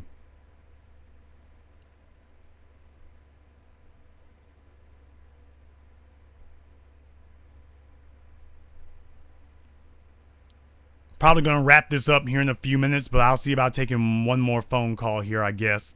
Let me get caller from 856. You're on live with the Black Channel. Black First TBA. This is Kyle calling from Northern Virginia. Kyle in Northern Virginia, what's on your mind? What you're saying is absolutely correct. We can only save ourselves. And it starts with getting our money together. And another thing I don't understand is, like, we're out here protesting and marching, but the thing is, it's like it happens over and over and over again. It's like the definition of insanity, like doing the same thing over and over again, expecting a different result. Nothing else is going to happen. All they're going to do is, all the white supremacists are going to do is send out their stormtroopers with their guns ready because they know that they want this. They want our blood to be running in the streets. And it's like we have to get, like, we as black folk got to get smarter and more sophisticated about it and look at what's going on and say, you know what, this isn't working. We got to get our money together. We got to make things happen on an economic level. Well, that's difficult to do when you're looking for somebody else to step in and take care of you. That's hard to do. As black people, we're waiting on somebody else to do the hard work of taking care of our needs for us. So, of course, we're sitting here waiting for someone else to do that. But we're trying to figure out, we are trying to figure out how we can get somebody else to pay our dime to freedom. And that's why I put up the stories and articles. That's why I went and got the documentation from the various states to show you all. I mean, with Stephanie Rawlings Blake, I didn't argue with that heifer. I did not argue or nothing with her. I said, let me find out how much money you got, Wank, so we can get you out of there. I didn't come to argue with you. I came to inflict my will. $350,000, that's what you spent. So that just tells us the ballpark of what we would need to spend. If you want freedom. The thing is, like, The thing about most of these small municipalities is that, like, it really does not cost a whole lot of money to run for office. I mean, in my old hometown, you can get into office for less than $1,000. All you need to do is just have enough people on the streets to put you out there. But other than that, like, you can definitely take a small town for under $5,000. It's not that hard. And I keep telling people that it's your local elections that are the most important and not the national, because at least with your local elections, you can actually knock on the person's door and say, hey, what's up? I don't like what you're doing, because they affect you more directly. You know, they're supposed to be, quote unquote, your neighbors. Well, I mean, in the cases of local elections, first of all, that's where the killings are taking place. All these idiots and clowns, your psycho conspiracy theorists, Alex Jones has been completely debunked and discredited at this point. Too bad there were so many black folk who fell for him. But he was pointing you at the federal government. The feds ain't killing nobody. The feds are locking up a bunch of people. It's not... Michael Slager did not work for the federal government. Darren Wilson did not work for the federal government. Daniel Pantaleo did not work for the federal government. Those people did not work for the federal government. They worked at your local city level. And that is who the federal government has outsourced the annihilation of black people to. That is who they have outsourced Jim Crow 2.0 to. It's been outsourced to them. They've made it their job to take care of that. So it's your local police that are going after you. It's your local politicians who are doing the dirty work. And black people don't want to deal with that. And I've shown you all time and again, from Ferguson to Sanford to New York, now to Baltimore. Brother, in most of these places here, the winning amounts are not millions, they're thousands. In some cases, in a lot of these cases, less than $10,000.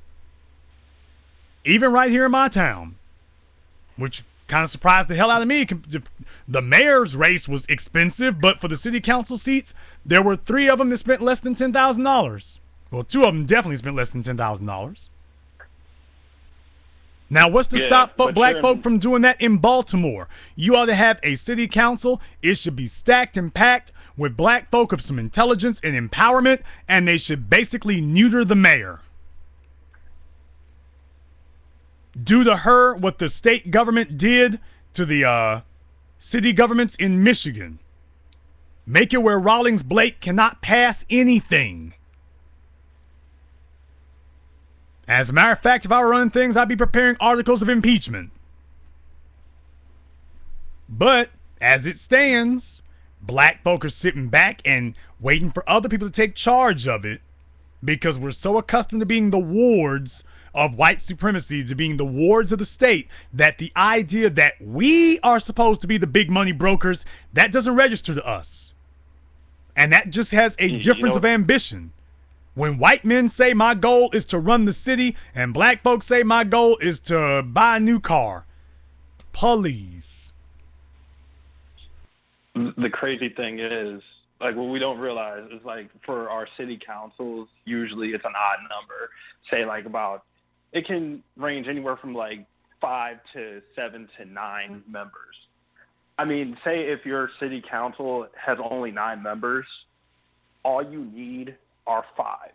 That's it. Just 5 people. All you need is a block of 5, and you automatically have the majority. You can run roughshod. 5 people. That's it. Or better yet, if it's 7 people, all you need is, or what, like 4? The majority. That's it. It's beautiful.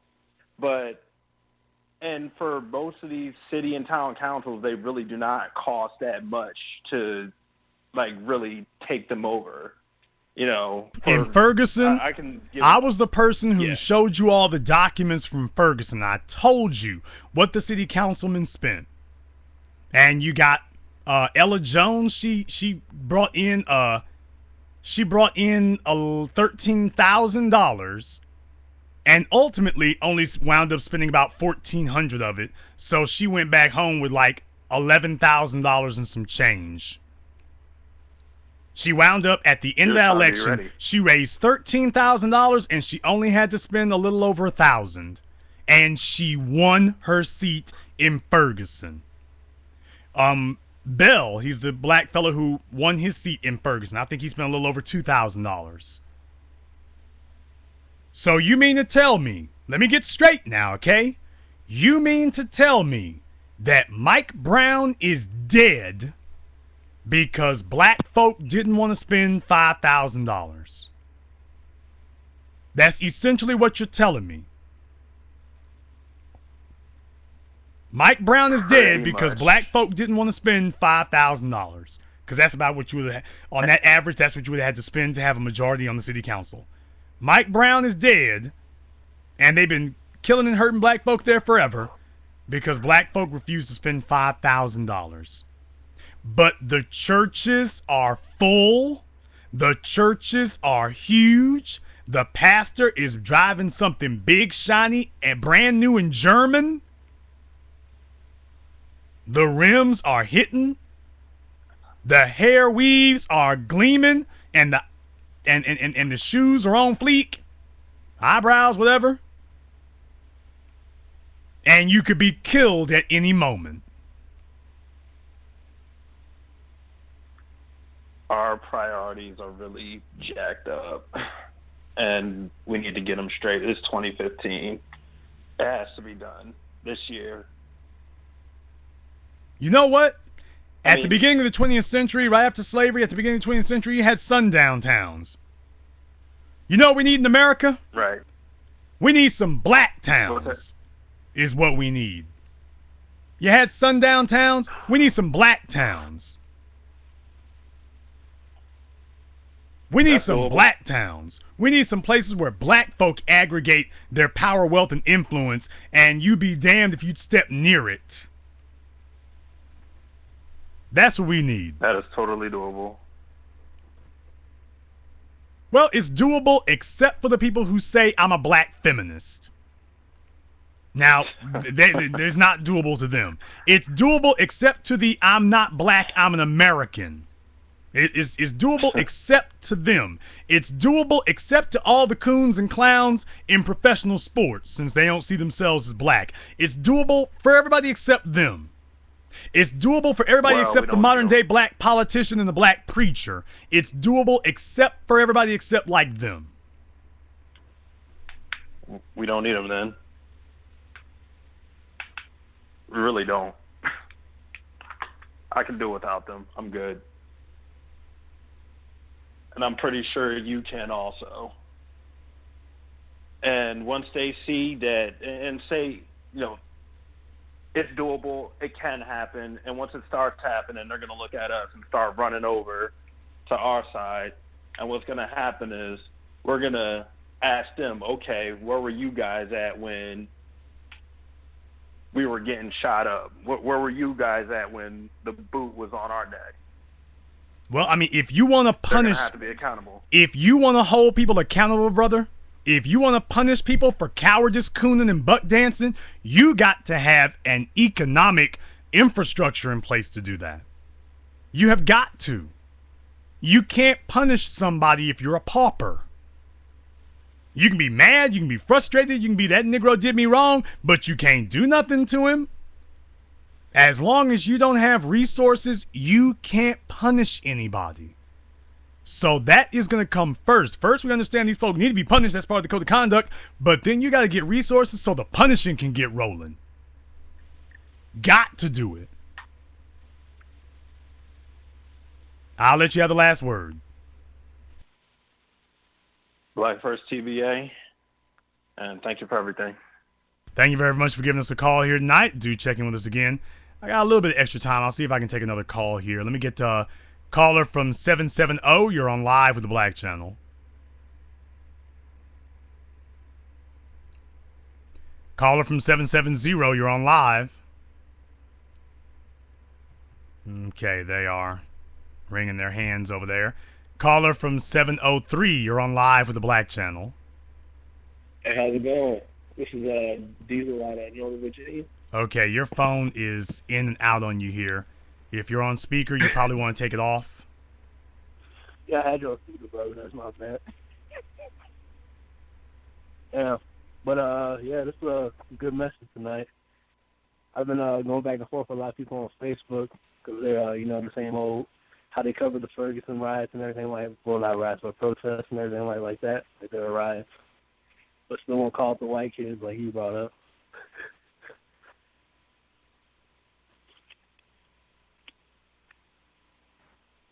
Okay. Was that what you wanted to tell us? Well, I mean, main thing, but I was supposed to call in a couple of days ago. Okay. Sounds like you're having a giggling. Sounds like you're having a giggling issue. Nah, it's no. No, it's a what? What's up? I said it sounds like you're having a giggling issue. What's so funny? Nothing, bro. Just trying to calm down. That's it. Trying to calm down. Yeah. How old are you? 26. You're 26 years old. You said you live in Northern Virginia. That means you're not far from Baltimore. Correct. Where's your father? You're not sure. Actually, at work right now. Yeah. At work right now. You're not sure. How many siblings do you have?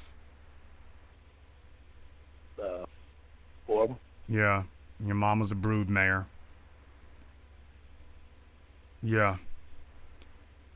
In a situation like this, and you think there's something funny going on, you think there's something to giggle about. Of course, when the police pull up and when your number comes up and they wind up doing something to you, then you won't be laughing then. If you want to know why they feel like they got carte blanche to kill us, it's because we keep encountering individuals like you who can't be serious when their own lives are on the line. And maybe that's what we need. Maybe we need just evolution to take its course and remove the people who are not serious about this. Black males have a bad habit of wanting to be the damn class clown. Bad habit of that. Real bad habit. And for somebody 26 years old, in the situation and the subject matter we're discussing tonight, and somehow you found levity somewhere,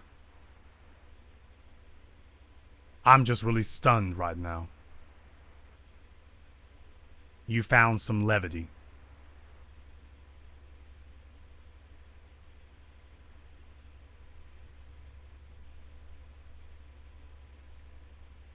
You can think that, but I'm definitely Okay, I got you recorded. It's not what I think. I got you recorded. So I'm just making it up that you're sitting on my phone giggling? It's a habit I have. It's a habit you have. You know what? I've met some chicks who said that they couldn't stop sleeping around. It was just a habit. Yeah, I know. Yeah. Why don't you go reflect on that for a while? Cool. You all wonder why white supremacy is on the march. You wonder why they're on a rampage. You wonder why they kill us willy-nilly. You wonder why the white males of the 21st century are murdering the black males like him. You want to know why that keeps happening? You just heard it. That was the attitude of the average black male today. That was it right there. He's 26 years old and he is no more prepared for adulthood than you are prepared to fly to the moon by flapping your arms. That was it right there. And if the police rolled up on him, he'd be standing there with both of his feet together, looking all sheepish, staring up at him. Yes, sir, officer. No, sir, officer. No, sir. I was just going home, sir.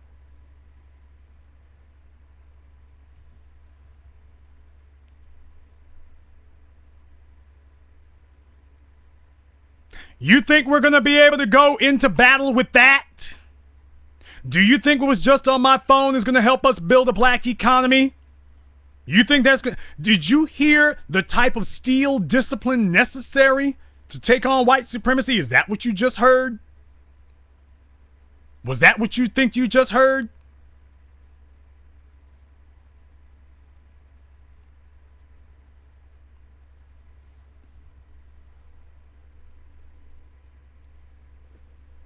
Yeah. And he's right up there where it's happening.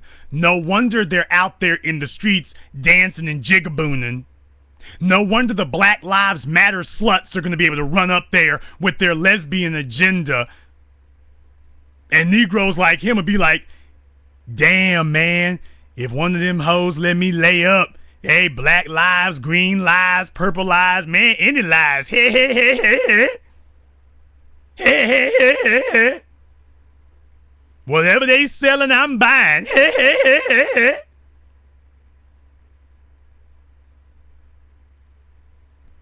And what if the police roll up behind you? Man, I'ma just break out running.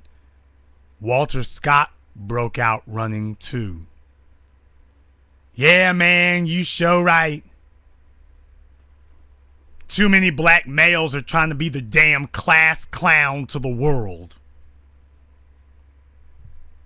And even when they got guns pointed at our heads, Negroes are still being the class clown. The black males are trying to be the class clown. The black females are trying to be the town slut. And thinking that either one of those tactics is going to get you a pass from white supremacy breaking you off. And it ain't. It's not gonna work.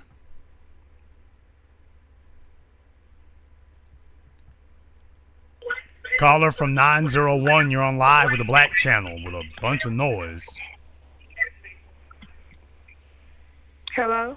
Yes, you're on live. Yes, my name is Siobhan. I'm from Memphis, Tennessee, and this is my first time listening to your show. Okay, is this my Facebook friend, I'm just Siobhan? now... Sir? Are you my Facebook friend, Siobhan, from Facebook? Mm-hmm. Okay, I just wanted to make sure. What's on your mind, sister? This is your first time listening in. Yes. Yes, this is my first time being introduced to your show. I just got into, being awakened of what's going on. Okay. And I've been watching Hidden Colors and, trying to, I need guidance on, what I need to do for myself, as a black woman and this stuff that is going on today. Okay. My parents, they're lost. I can't get anything from them. They're lost. Look where they got me at.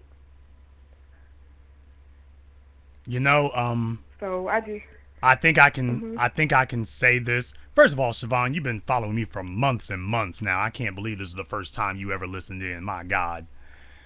No, this is my first time ever following you. I just started following you. I think it was yesterday. Oh, okay. I thought it was somebody. I thought you were another Siobhan. I was like, she's been following me for months. I know full damn well she's been listening to me. First of all, how old are you? I'm 20. Okay, what city are you in? Memphis. Okay, you're in the bastard baby capital of America. Yes, sir. Do you have any kids? No, none.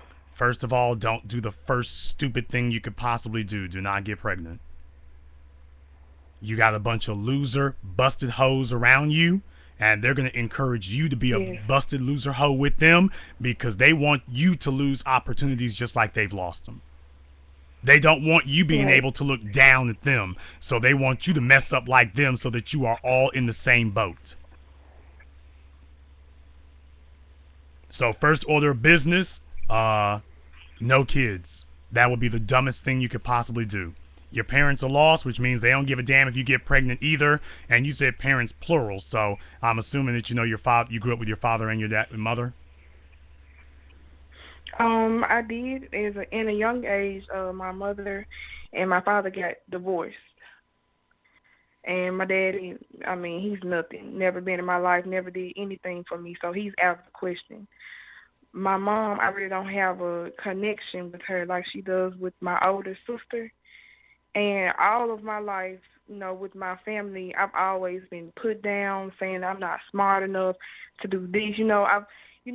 I've just been enslaved in my mind to this fake world that's going on. And I'm just now being, woken up to stuff that my parents and my grandparents should have did for me a long time ago. First of all, understand something, okay? You are 20 years old. Mm-hmm. You're a millennial. Your parents sold you down the river. And if you want proof of that, if you want absolute proof of that, I have a little test that I tell everybody who wants to argue with me that their parents sold them down the river. The first thing I ask them is, what are your parents passing down to you? Nothing at all. If your mom and dad drop dead tonight, tell me, what are you going to be getting from them? Nothing. Nothing at all. Not a house? Not one thing. Nothing. Then what? Now, understand something. Do you know the reason why you get things in your life? Do you know the reason why you build monuments? Because that is the only proof that you ever actually existed.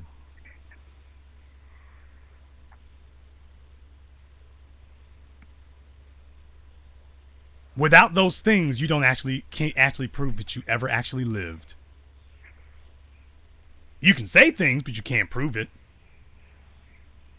That's why you have to build things in your life, because without them, you never existed at all. And your parents, if they dropped dead tonight, it would be the same as if they never actually even lived. I guess in some ways that'd be a good thing. I guess in some ways that would actually be preferable. Now, the other thing is, do you realize that they've actually put you at a tremendous financial disadvantage in a world that runs on money? It'd be different if money was Yes. optional, but we live in a world, and you know this at 20, the world runs on money. And they've sent you out into the Yes. world. They didn't have a problem doing the bump boogie and bringing you in this world, but they didn't give you nothing to go into this world with. Nothing at all. I'm out here by myself. Now I have nobody on the same mind level as me. Like I want better, and it's the people. I'm telling you, you can't get through them. You cannot get through to these black people out here because they're so conditioned to one thing. They don't want to change, and like where this world going to, it's gonna be a lot of people out here lost, and I don't want to be one of them. Here's the way it goes, okay? I don't want to be one of them. Siobhan, here's the way it happens. When you want to annihilate a people, what you do is you slowly maneuver those people into a helpless, hapless position. Do you know that from 1492, when Columbus showed up, to the 1500s, when the first pilgrims showed up, do you realize that it was another 300 years before whites wholesale started wiping the Native Americans out? Do you all realize that? That it was another 200 to 300 years before the Trail of Tears and before the Indian Wars that drilled them down to only a percentage of their former population. They were willing to, they had a 200 to 300 year stratagem in place. That's not no joke, Siobhan. And they slowly maneuvered the Indians. They came to their parties. They took care of their kids, or more to the point, let them take care of their kids. They did trade with them. They grew tobacco. They made lots of money. They enslaved a bunch of black folk. And then when the when the 1800s hit, it was off to the races, wiping them out. So they started off maneuvering them into a helpless position, and then one day they let the ripcord go. And everything hit the Indians so fast that they weren't able to react. And that's what's happened to black folk in Memphis. They have been lulled into a helpless condition, and now all white supremacy has to do is make a massive swerve, and it's over. They're not going to be able to.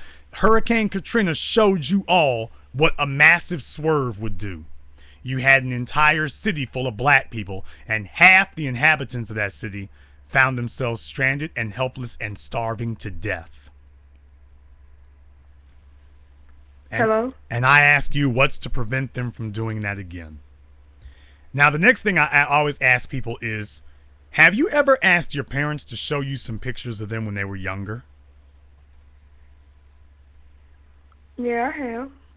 What did they wear? What were they dressed like?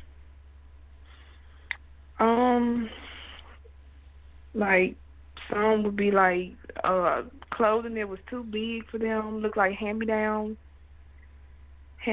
clothing, torn some. No, that's not what I'm referring to. You go ask your mom and your dad if you can find them. You go ask them for some pictures of them in their 20s, when they were about your age and older, and go find out what they were wearing. Siobhan, I guarantee you, your mama's going to show you some slinky evening dress, or in her case, maybe some tight booty dress, I don't know. And she's going to be talking about how cute she was, and how all the dudes were checking for her, and how hot she was, and everything else. Watch. It always happens the same way. And if she has any pictures of your dad, he's going to be wearing some snakeskin gaiters, or depending on how old he is, some Nikes or whatever. They're going to show you some club pictures. She's going to be talking about how all the other females wanted him, and she was just so fantastic and attractive. She was the only one who could get him. And then later it'll be that nigga ain't no good. But you take her on a trip down memory lane and listen to how some of those answers went. And then I want you to understand that is where your inheritance went. She spent your inheritance. And now she's telling you go figure it out. You go make a way on your own. Go figure it out. You're young, Siobhan, but there's hope for you. If you are not a member of my Facebook group, the official Jason Black group, you need to be. You will meet other kindred souls. You'll meet other women, young women like yourself in their 20s who have likewise been sold down the river and are ready to make a change. You'll be around people who can actually help you. Your life is aimless today because your parents did not build an economic base for you in a world that runs on money. You've met a bunch of black people that that's all we do because we understand that's what's going to set you free. We will help you to be able to do that. First of all, by realizing what you need to do. And second of all, that helps put everything else in place. Not a bunch of giggling, hee, ha, ha. We deal with social issues, but first and foremost, we are about understanding that economy is what's going to get us out of this. So you are in the right place. So if you may be on my friends list, but if you're not a member of that group page, send me a request for it. I'll go ahead and approve it, and we want to add you to it because you need to be indoctrinated and engulfed and flooded with black people who are serious and sensible.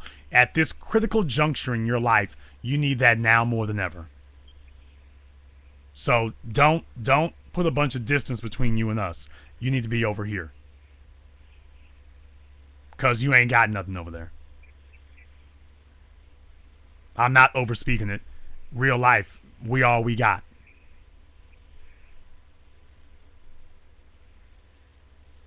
I'll let you have the last word. I just want to thank you so much for the information. I will be joining the page, and I'm just ready for the change for myself and to be enclosed around these people that's going to help me get there as well. And I thank you so much for letting me talk to you and giving me all the advice that I need. Thank you very much for joining us here tonight. Please do call us again. All right, 5 minutes. Let me get caller from 612. Okay, maybe not. Let me see, do I have time to take another one? We have a bunch of young black people who are out here today, aimless and listless. And you know, she's on that East Coast also, by the way. A bunch of young black people who are aimless and listless and are desperate to make something happen. They want something to occur. They know they've been sold down the river. They know they don't have anything to call on. And they know that their parents have sent them out into the world to go play by whorehouse rules. Telling their sons to be class clowns and their daughters, well, let me just show you how to be a bedwench. You will find somebody to give sexual favors to.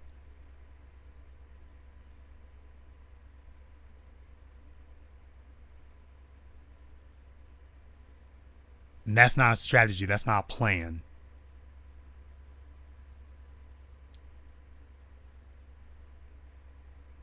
Baltimore is on fire tonight, but Baltimore is not going to do you any good. What we're witnessing tonight in Baltimore is pointless. It is absolutely pointless and futile because it will not be followed up with the necessary socio-economic revolution. White supremacy knows the black playbook now. They realize what we're doing. Every police department in America is now making a Ferguson contingency since they now know that killing black people may be met with some civil unrest, with some civil demonstrations, but they know that these are immature acts of attention whoring. I'm telling you, let's take it all the way. No more stutter steps, no more quarter measures, no more half measures. Let's take it all the damn way. Let's get the power and the wealth and the influence. Let's get an enemies list. Let's get a code of conduct. Let's get an economy, and let's start neutralizing our enemies. There ain't no other way. This fight ain't gonna be won in the streets. It's gonna be won at the bank. Or it will be lost at the bank and then in the streets. But you ain't ready to take on white supremacy in the streets because you haven't been to the bank yet. And until you get ready to go there, nothing else happens. Absolutely nothing else is going to get accomplished if you aren't going to the bank. A bunch of poor folks out there in the streets throwing rocks like the Palestinians. I got a question. The Palestinians might be courageous, but tell me, in 60 damn years, how much progress have they made against the Israelis with their rabid rock throwing? How much progress against the Israeli government have the Palestinians made with all that throwing rocks they're doing, all the public demonstrations, all the marching, all the protesting, all the getting upset and Molotov cocktails? Tell me how much progress they've made.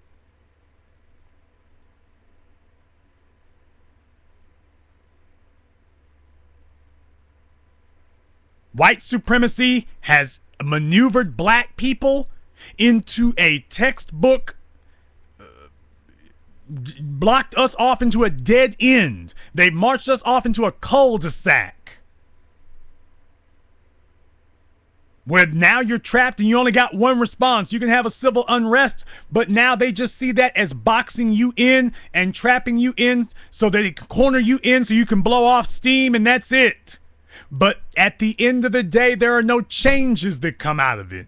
In Ferguson, there were some half measures. You should have recalled the mayor and the rest of those white supremacists on the city council, and all of them should have been out.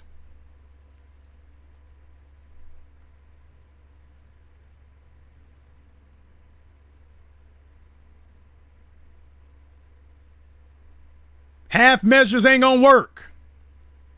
Being in love with being seen on Twitter and Facebook ain't gonna work. Trying to get on TV ain't gonna work.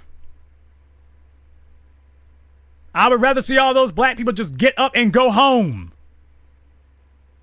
And then put into place a plan that is going to get you free and start working on building businesses. Because attention whoring ain't where it's at. Caller from 832, you're on live with the Black Channel. Turn down your speakers.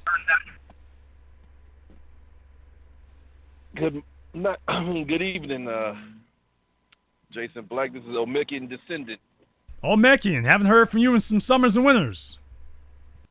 Yeah, but I've been monitoring and observing and trying to build, but I felt the 90 need seconds to get online and hear this program tonight.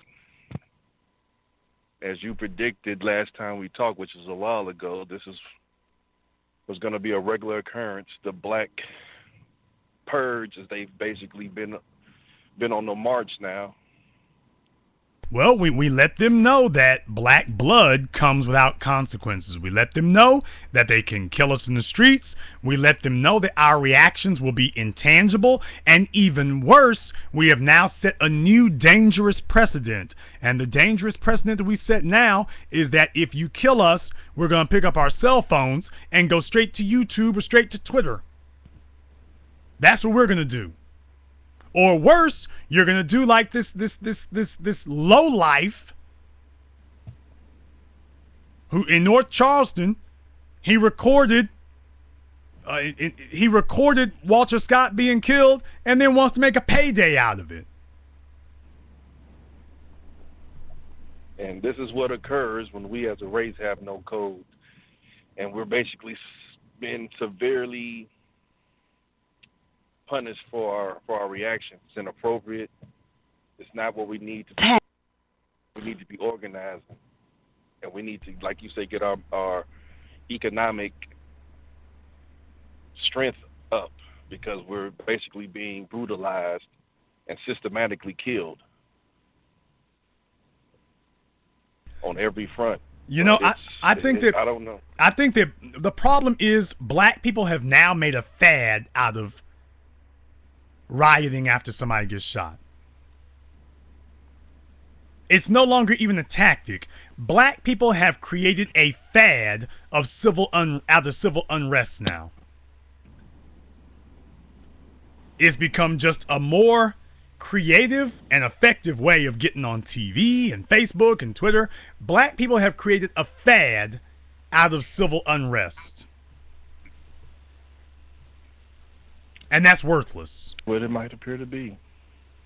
That's what it appears to be. But we're being denigrated at every turn. I was watching the story, and they kept mentioning the Black Guerrilla family, the Crips, the Bloods. These people are criminals. You know, I don't know how they just mentioned that, which, of course, is meant to demonize and dehumanize the opposition, which would be us, the black race. But they kept beating that drum that it's the Black Guerrilla family and the Black Guerrilla family this, and the gangs are working together, and this is unprecedented. So they're trying to make it seem like it's just anyone out there who might unfortunately end up with a bullet in their head from the special forces that they sent in there. They're all just gang members. So well, we should be targeting them. The people who are saying those things, we ought to be targeting them. We need to know who our enemies are. Rawlings, Blake, and the rest of them, we should be targeting every single one of them. They're talking about, black folk are talking about, what's that, the police were at Gray's funeral? We should have had video of that all over the damn place. That makes people look like they're uncredible when they say things like that and can't prove it. We should have video of that wall to wall, 360 degrees, showing that we're at this funeral, and here are the police outside stalking and harassing people at a funeral. There should be video everywhere of that. We should be our own news reporting agencies for that. Every damn black person got a cell phone, but you don't want to record anything except a couple of ratty hoes fighting. We should be our own media outlet. Because that's what happened in Ferguson. The national media would not cover it. So local people had to cover it, and unfortunately, for whether better or worse, they were putting it up on their Instagrams and their Facebooks and whatever. But at this point right now, it's now mutated and progressed to people using that as a tactic to get attention. Damn that. We should be using that as a tactic to identify our enemies and document what our enemies are doing. We should, but unfortunately, I don't think the blood has ran thick enough for enough of the mass black community to understand that we need a code and we need to get organized, and we as black men have to get dead serious, even though it's been past time. But it seems like it just hasn't reached a high enough pitch. I don't think there's been enough bodies dropped yet. Because I still get, as I try to talk and educate and uplift, I still get the same hide my head in the sand response from black men. They want to go to God. They want to go to the Bible. The time for God and the Bible going has been done. It's over. But that's where they still want to go. I guess it just masks the cowardness that we have to deal with, unfortunately, but I really don't know what else the solution is. I guess maybe there has to be more of these cops, these white cops slaying black men and black children and black women all over throughout the country before we really get the point. I said this years ago, and you were there because you heard me when I said it, because you all used to ask me all the time, TBA, what's it going to take to wake black people up? Over half a decade ago, since I started doing this broadcast in 2009. Over half a decade now. And what did I say to you all then? That what black folk are waiting on is for white supremacists to show up at their doorstep and start burning crosses and hanging black folk from every street lamp. And even then, that will not be enough to move about half of us. Well, guess what? They have progressed to the killing you on every street corner. Now they progressed to that. So now we're going to find out who's still watching Empire and Scandal and who is making their number one priority to say, hey, we're in a damn war zone. We ain't got time to watch television. We don't have time for that. We should be building our base up because these people could show. I guess if you take the threat realistically, then you see it like me. I take the threat realistically. And what that means is that I understand that they could show up at my door at any second. And that's why I take it seriously like that. Of course, I'm from a city where that's what they used to do. And they still can now. we're a majority black city, but that won't stop a couple of wildcatters from trying to get through. And I'm always cognizant of that. But as a people, black folk are sitting up here living with a I'll take my chances mentality. And it doesn't work, Olmekian. It doesn't work. Because everybody's just gambling that today is not their day. That's all they're really doing. Hopefully today is not my day. And we see what that mentality has brought us. Now they have carte blanche to just kill you in the street. It's almost a foregone conclusion that they're going to get off if they're ever even charged. I mean, I don't know. I can say there's more awareness and there's more people woken up, and I've been, ordering a couple of the 7 a.m. and trying to spread that black economic message. And I'm getting a better response because of all the killings of our own kind. But it's still, when I get to why don't we organize and, let's say, I don't know, start our own gun club, or let's find a business that we can all fund as a group of men. It's still, I can't get past this incredible hurdle of, well, we should just pray. But this is not from women, though. This is the problem. This is from men. No. Men. These are females with scrotums. That's what you found. Can't we just be all the way real about it? Most of these black males running around out here today are females with scrotums. I mean, forget the skinny jeans and the prancing elites and all that mess. Just forget that. These fellas have been infantilized. They've been effeminized. They are waiting and eager to be led by females. And they are responding to masculine situations in a feminine manner. They have been taught how to respond to these situations like a bunch of hoes, and that's what they're doing. Females appeal to non-physical remedies when a physical problem happens. That's what females do. Males are not supposed to be responding in non-physical manners to physical threats. We're never supposed to do that. We are supposed to respond to physical threats in a physical manner. That's what we're supposed to do.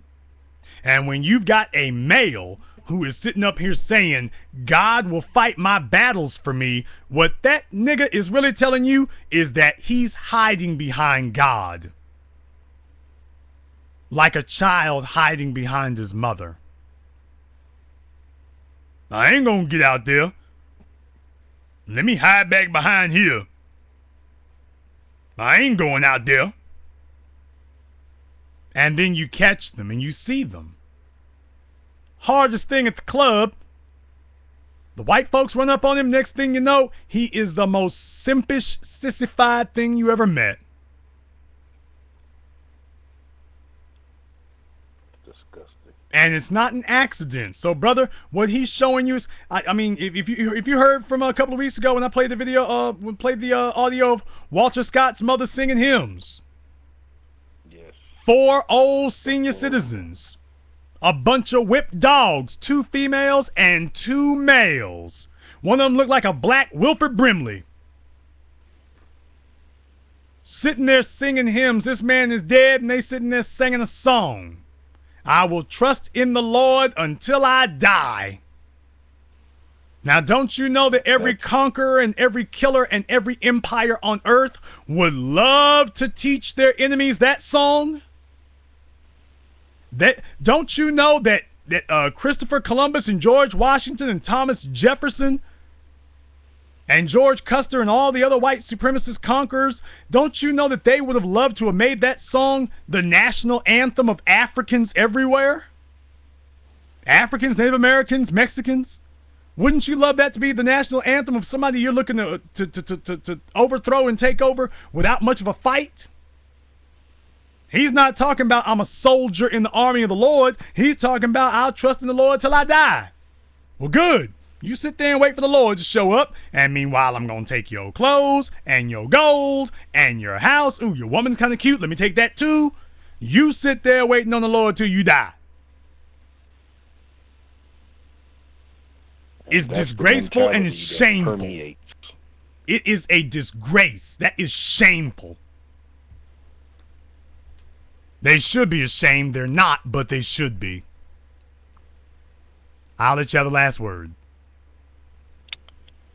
I just want to say it's good to still be a part of the only black empowerment community that's trying to fight this white madness.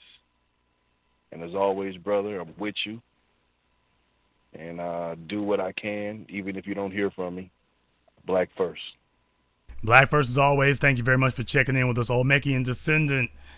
Checking in out there from parts unknown you don't need to know. Caller from 412, you're on live with the Black Channel.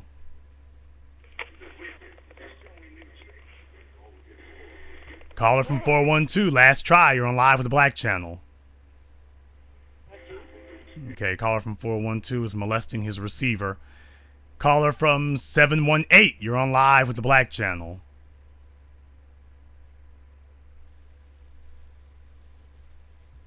Okay, caller from 718. Okay, the white supremacists are all checking in now. And they want us to know that they're listening, and that's perfectly fine because we know you're out there.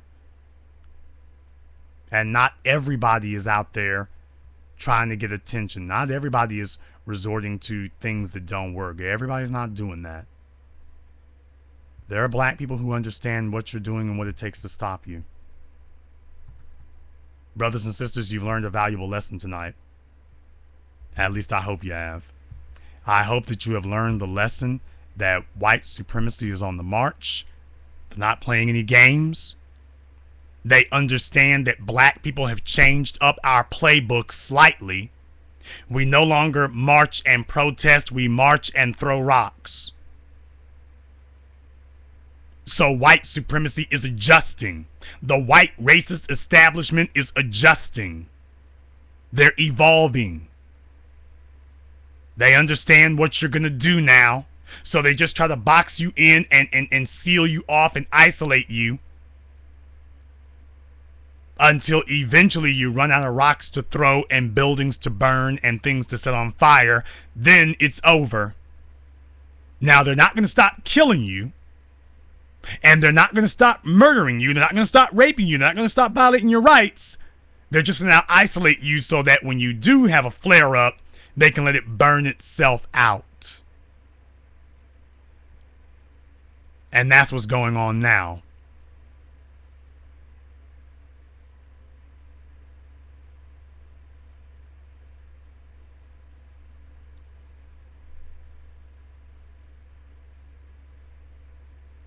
Now, I want things to be different.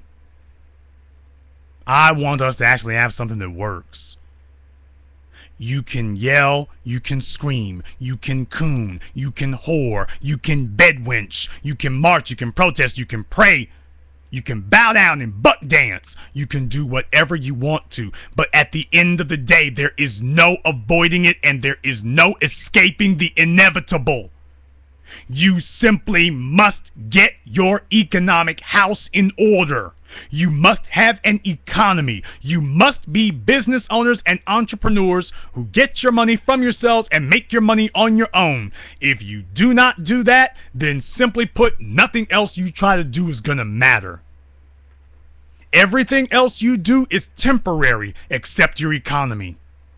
Your economy is where you make permanent things happen. And if the black people of Baltimore do not see this as their wake-up call to rebuild a black Wall Street, it's over for you.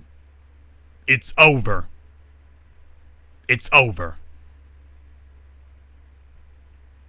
The first civil rights generation failed. They are officially acknowledged as a failure. The question for you is, are you going to be the second civil rights generation? Because the first civil rights generation, they beat them into submission and made them bite at the apple of integration. They don't need you to integrate anymore. The civil rights generation was maneuvered into integration. The second civil rights generation, No, you're not going to be maneuvered into integration. You are going to be maneuvered into extermination. The first civil rights generation was maneuvered into integration and desegregation. The second civil rights generation is going to be maneuvered into annihilation. That's it.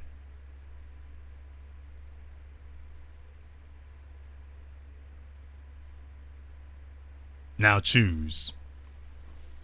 And this concludes tonight's broadcast of the BlackChannel.net radio. I am your host, your brother, your humble servant, the Black Authority. And until next time, brothers and sisters from around the world, remember, black is the future, and the future is uncompromising.